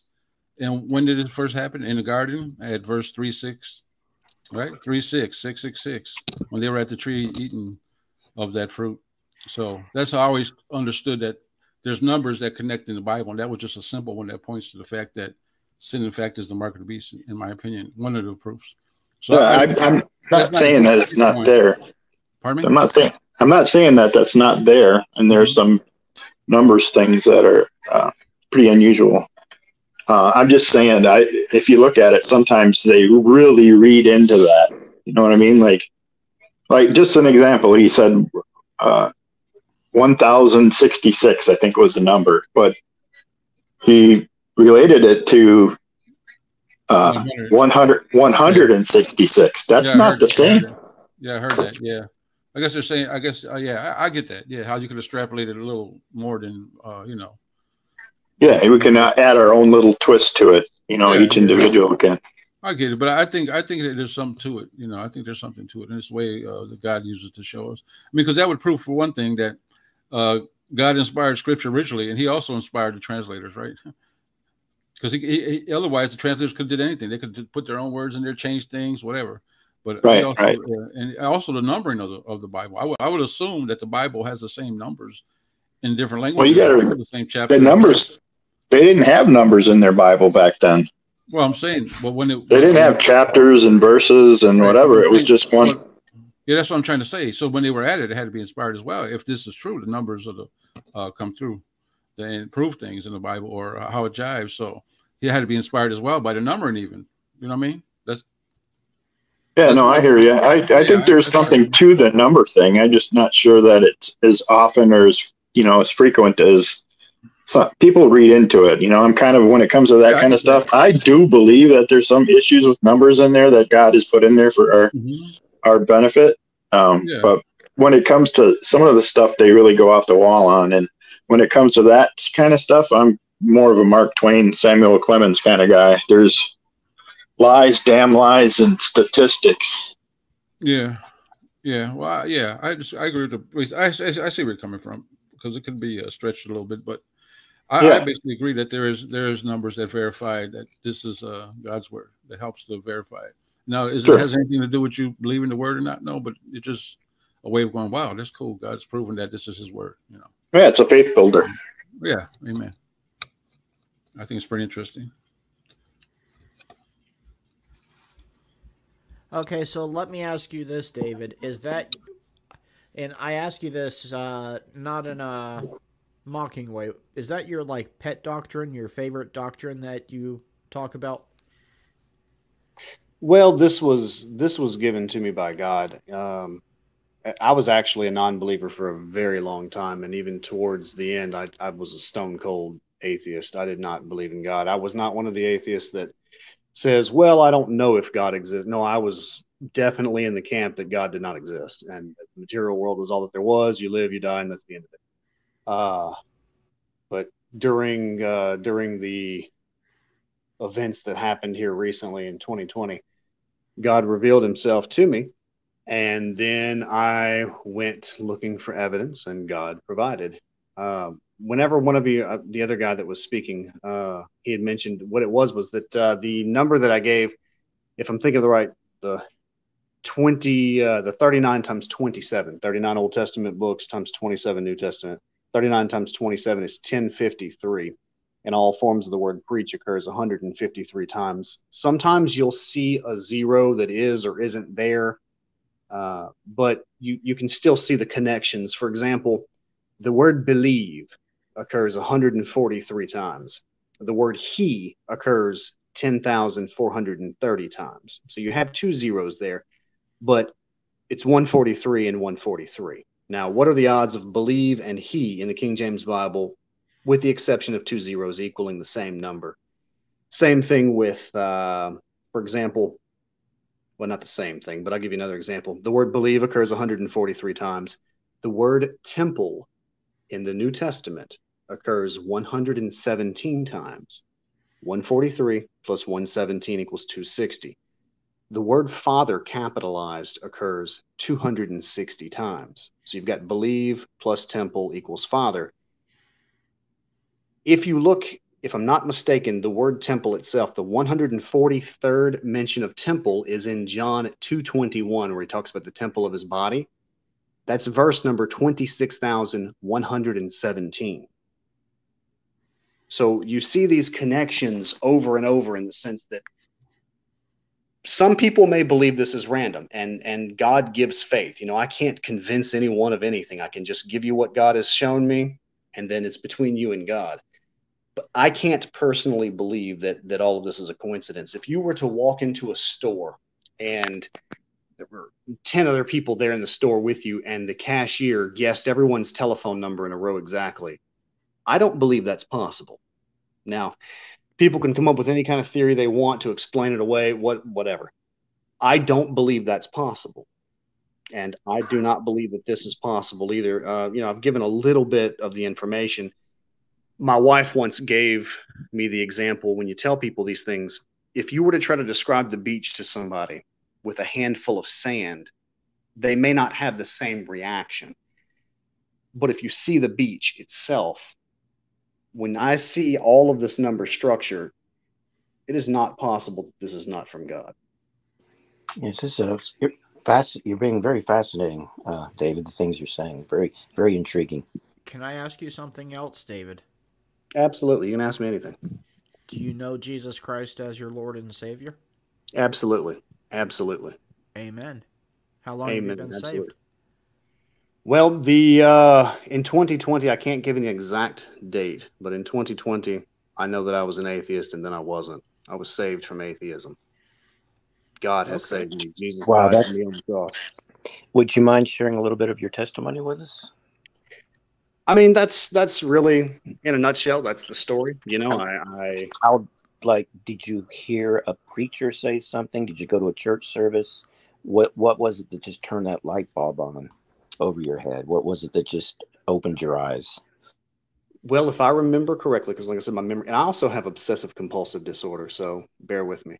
But in 2020, I was riding in the car with my wife, and we were going to pick up some medicine, and the symptoms of 2020, I'm not saying things on purpose, the symptoms hit me. And in that moment, if I remember correctly, I passed a banner in a yard and it said, "This too shall pass." But just in that moment, it wasn't rational. It wasn't some preacher or anything like that. It was just, I just knew. I knew that, felt that it was judgment on how I'd been living. And I turned to God and I went looking for evidence, and God provided. Well, praise the Lord, brother. Praise the Lord. That's incredible. So I try my best, even though I fail spectacularly, to be as biblical as possible in the sense of, I don't use labels for anything. As far as if someone asks me, well, what are you? I'm a believer in Jesus Christ. I'm a Christian. I use the King James Bible because that's what God has given to me. But if you believe in Jesus Christ, if you believe that he died for your sins and rose from the grave, the Bible says, whosoever believeth, if you believe in Jesus Christ, you are saved. Amen. Now, this other information that God has given me, with obsessive compulsive disorder, you can doubt everything. Right. Yeah. I'm sorry. I know what you mean. Yeah. Yeah. Math is certain. I mean, 1 + 1 is 2. We know that. And I can share this information, and it's a fact, unless I've made a mistake somewhere in the math. It's a mathematical fact. Like, it's a mathematical fact that all forms of the word number in the King James Bible occurs 314 times. The word believe occurs 143. The word trust occurs 134. That's 314 in a different order. Wow. Okay. And if you add 413 in there, like Philippians 4:13, if you add, and you may have to double check the math, and I hope I'm not saying the wrong thing, but if somebody has a calculator, if you can add 314 plus 143 plus 134 plus 413, you should get 1,004.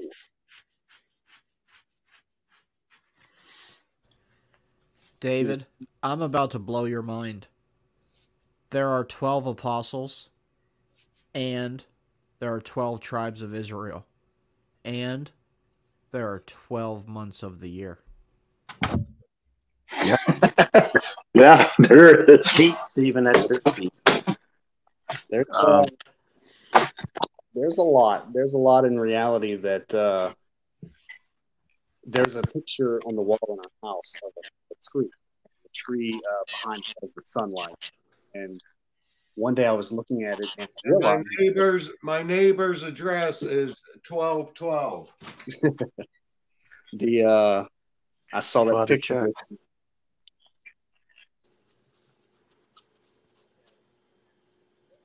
Hey, David, if I could ask you a question. So, Sure.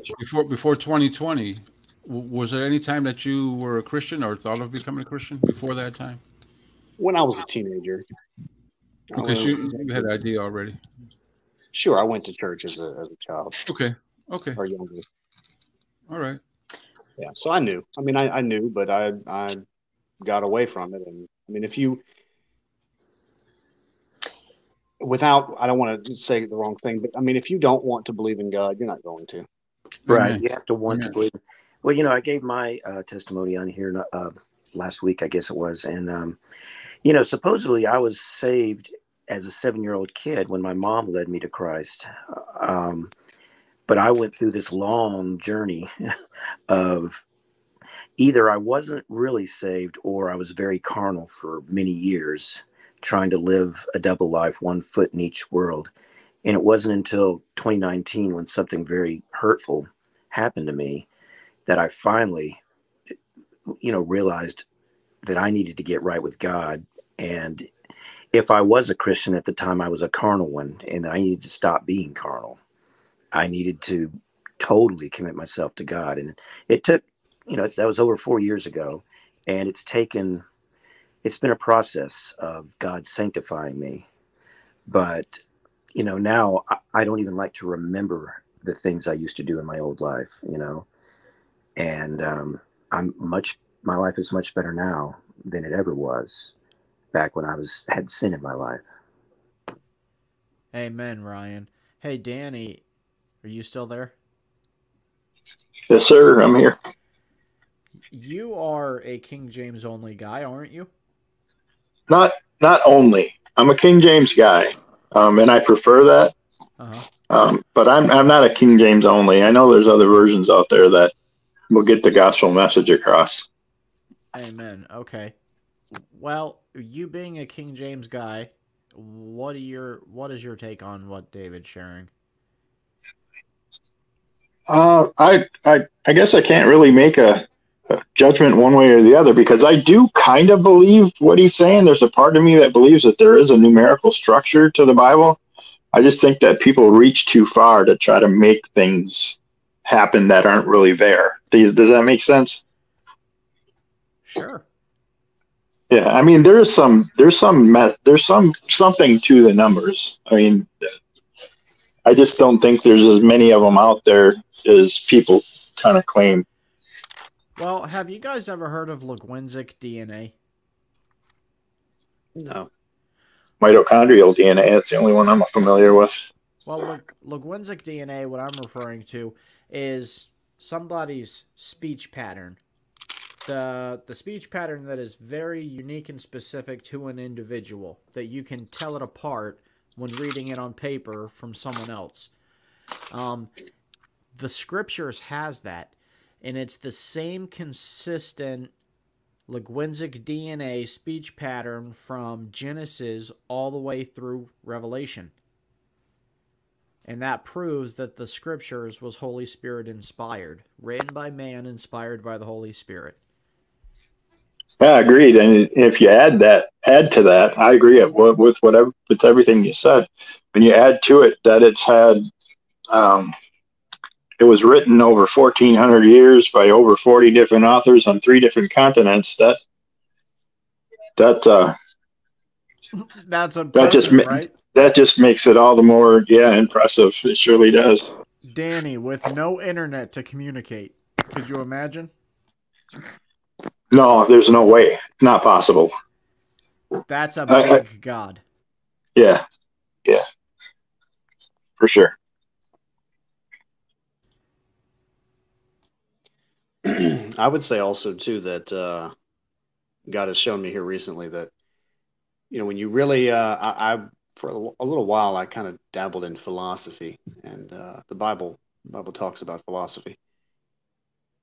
I was listening to a guy talk, and he had said something along the lines of the Bible, like arguments for God or whatnot, and the idea really hit me that with the first verse of the Bible, the King James Bible, I should say, in the beginning, God created the heaven and the earth.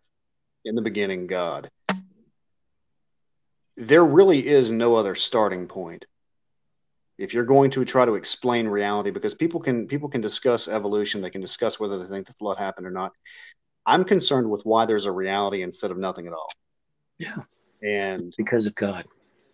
In the beginning, God is the only answer, because only God has the ability to create everything you see around you. Now, some people would say, well, then where did God come from? Only God can explain everything, and only God can explain himself. Yeah. Amen. You know, something had to always exist. Either God always existed or the universe always existed. And scientific evidence definitely shows that the universe had a beginning. But God himself, the universe had to be created by someone outside of it, someone who exists outside of the universe. Just like if you're building a house, you're outside of the house building it, or that. Right. I mean, the universe. I mean, these people who believe that the universe simply made itself. And they think we're the crazy ones. I don't understand that at all. I have if you were done, because I don't want to interrupt and I don't want to talk over anybody. That's a real pet peeve of mine, and sometimes I do. I'm done. It's fine. I don't want to talk over anybody or hog the mic or anything like that. I want to be as Christ-like as possible. But if you really think about the idea of emergent complexity, which is evolution seems to be predicated on the idea that things slowly change. I look different than my parents. They look different than their parents. You go back a couple million years and they look like different animals.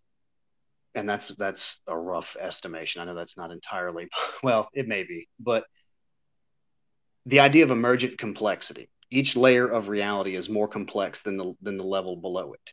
So if you go upwards in emergent complexity, do you come down in decreasing simplicity until you get to the base level of reality? What is the most simple thing and why does it exist? It couldn't have come out of nothing. We know that. So did it always simply exist? Because at that point, you have to believe that something always existed. And then you have to believe that it somehow, for no reason, organizes itself into everything you see. It's not going to work. You have to start from the top at the most complex, and that creates everything else. That's God. You have to have God. In the beginning, God. If you don't have God in the beginning, you have no working theory, unless you want to assume that everything came from nothing. And I don't know that anyone can rationally believe that. I mean, you can be forced to believe that if you don't want the alternative. If you don't want to believe in God, then you have to assume, well, there's an explanation. I just don't know it yet. But I can't accept God because. Well said. Well said, brother. Hey, Dustin, are you still with us? Yeah, I'm here. I've just been listening. Dude, you've been quiet forever. Would you like a platform to announce your run for presidency or counter everything David has said or agree with everything our new guest David has said? I can't find any fault or flaw.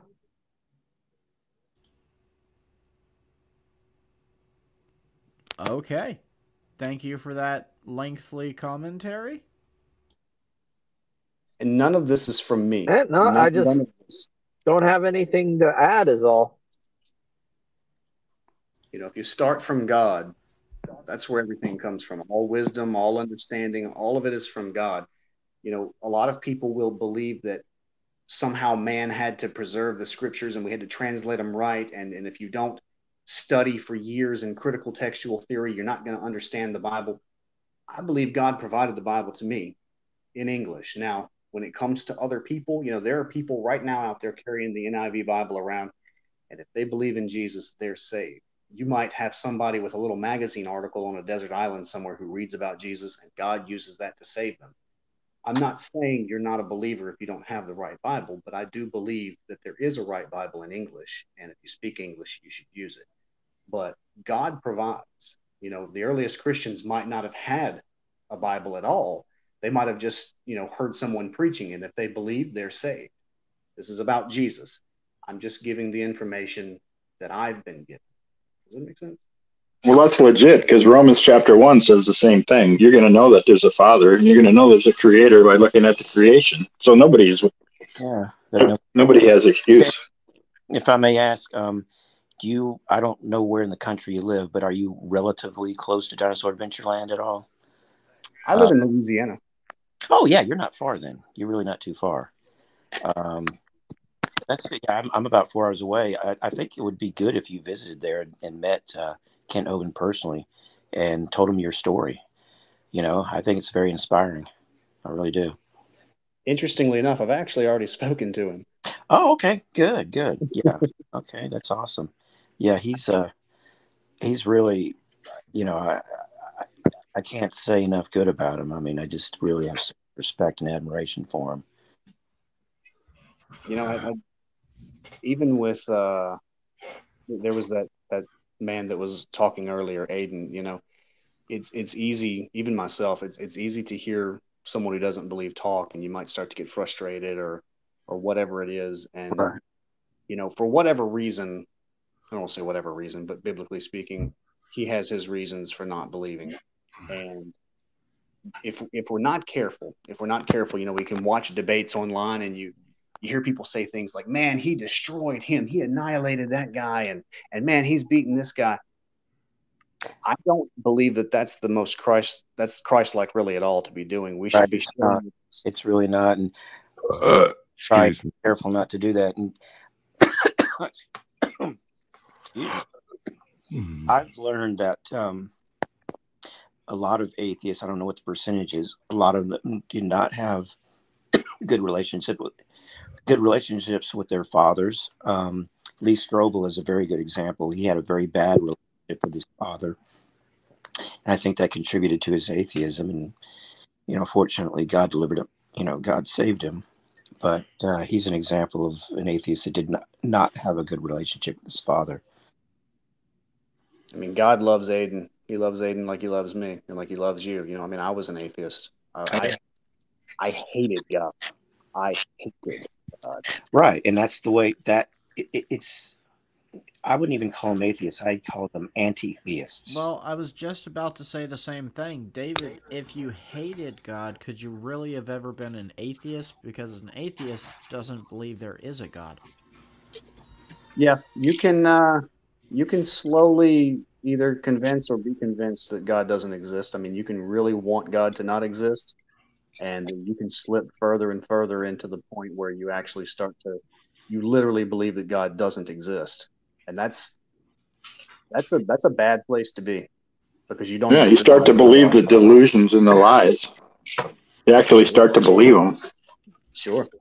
I mean, there's you know, God didn't give up on me, but I mean, you can, you know, you go and you look, you have or at least I had my favorite argument against God, and that's what I was convinced of, and that's what I held on to. You know, but God shows up and God wins. Yet you were drawn to him. You didn't figure it out through any type of argument or listening to debates. He showed you personally, right? I just knew in a moment. I knew.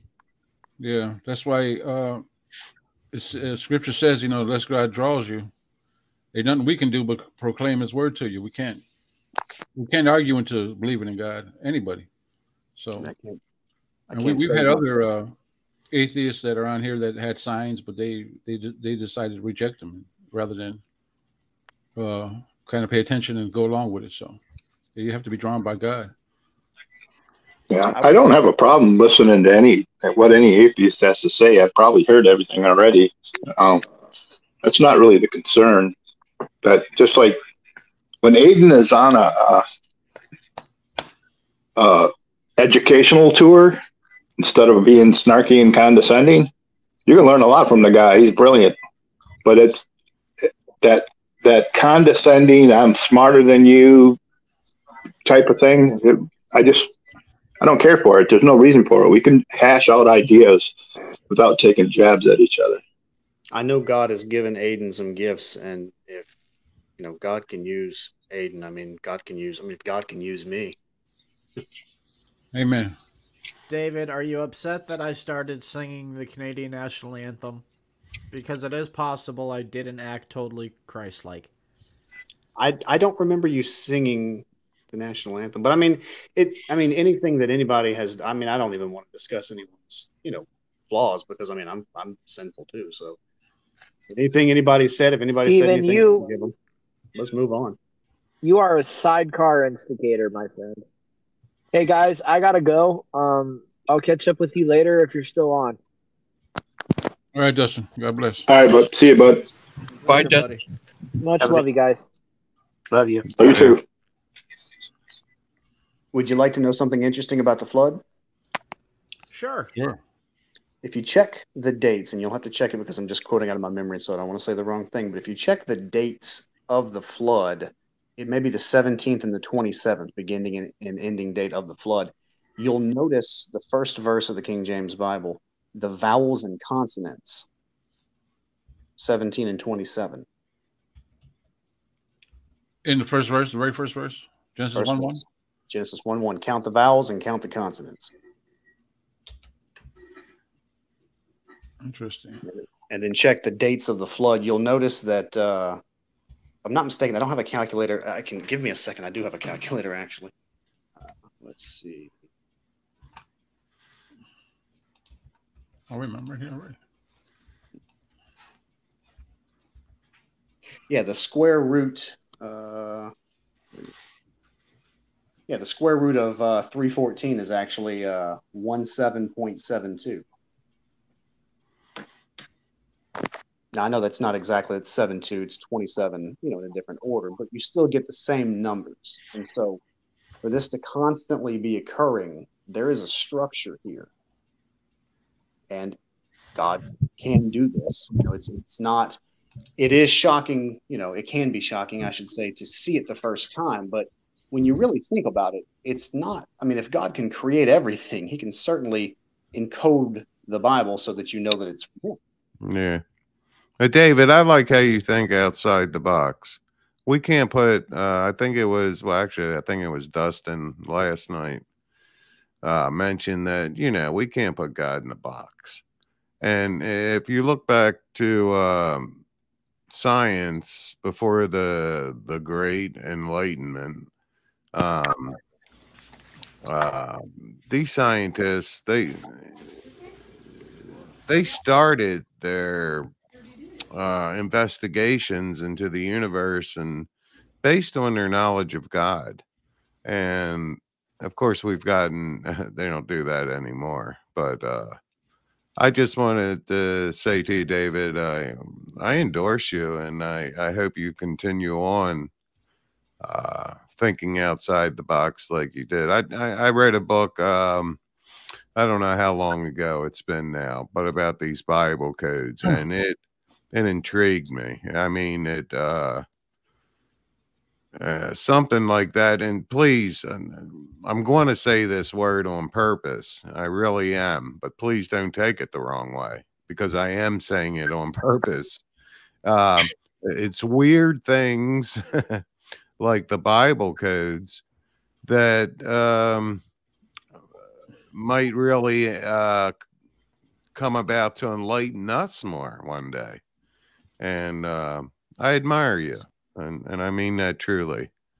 And with all that said, guys, it's been a long day. I'm going to check out early here tonight. And all right. Do you want me to stop it streaming from your channel? Yeah, if you could. Yep. And I guess Steven has a schedule, and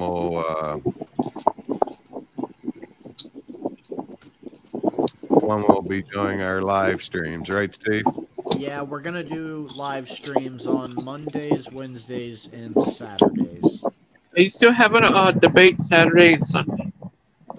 Those will still be honored, yes. Right. Okay. Who was All the right, guys. meeting I on love Saturday? you. All right. Good Love night. you too. Love you too, brother. Have a good night. Yeah. Good night. Yeah. Good night. Yeah. My day started at 4:30 this morning, so Oh yeah, yeah. I'm pretty beat. So I don't want to sit out here and nod off or anything. I'm All about. All right. But one more time, David, please continue your investigation into these codes, and please keep us up to date. And I, for one, if you recommend any reading material, please message it to me. I think you can. We may not be friends, but can't you message something one time? If I reply, then we can message back and forth. Is that how that works? I'm not sure that I know what you're talking about. Facebook? I'm saying if you wanted to message me, I recommend a book or anything to do with this topic, if you message me, and I will get the message. If I message you back, like I say thank you, then the stream is open for us to message back and forth. And of course we can be friends too. I'm just saying. Yeah, if you can send me a message, sure. I'll send you the information that God has given me with it. I'll give you as much information. What's your wait a minute. Let me get a piece of paper in front of me here.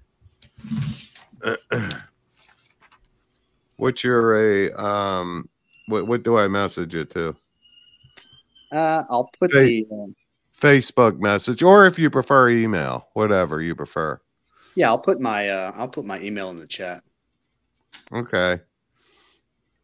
So, and Or do you have an email on your? I'm sorry. Do you have an email somewhere on your YouTube channel? Yeah, and I don't mind giving it out because it's public on my channel. It's Father Charles, of course, lowercase everything. When I say father, it's FR Charles W at gmail.com. I will send you an email. Okay, sounds great. All right, Steve, I'll be talking to you, and God bless all of you. Yeah, Sorry I pooped out on you guys early tonight. So, all right, brother. That's all right. I'm gonna have to do it pretty soon too. Good night. Good night. You headed out? Ryan's cutting out too. Who's cutting out? I guess if Ryan's leaving also, we could just shut the stream down. Okay. Yeah, it's getting close to 10. I do have to go back to work in the morning, I'm afraid. All right. Well, fellas, I'm going to close the stream. All right. And all right.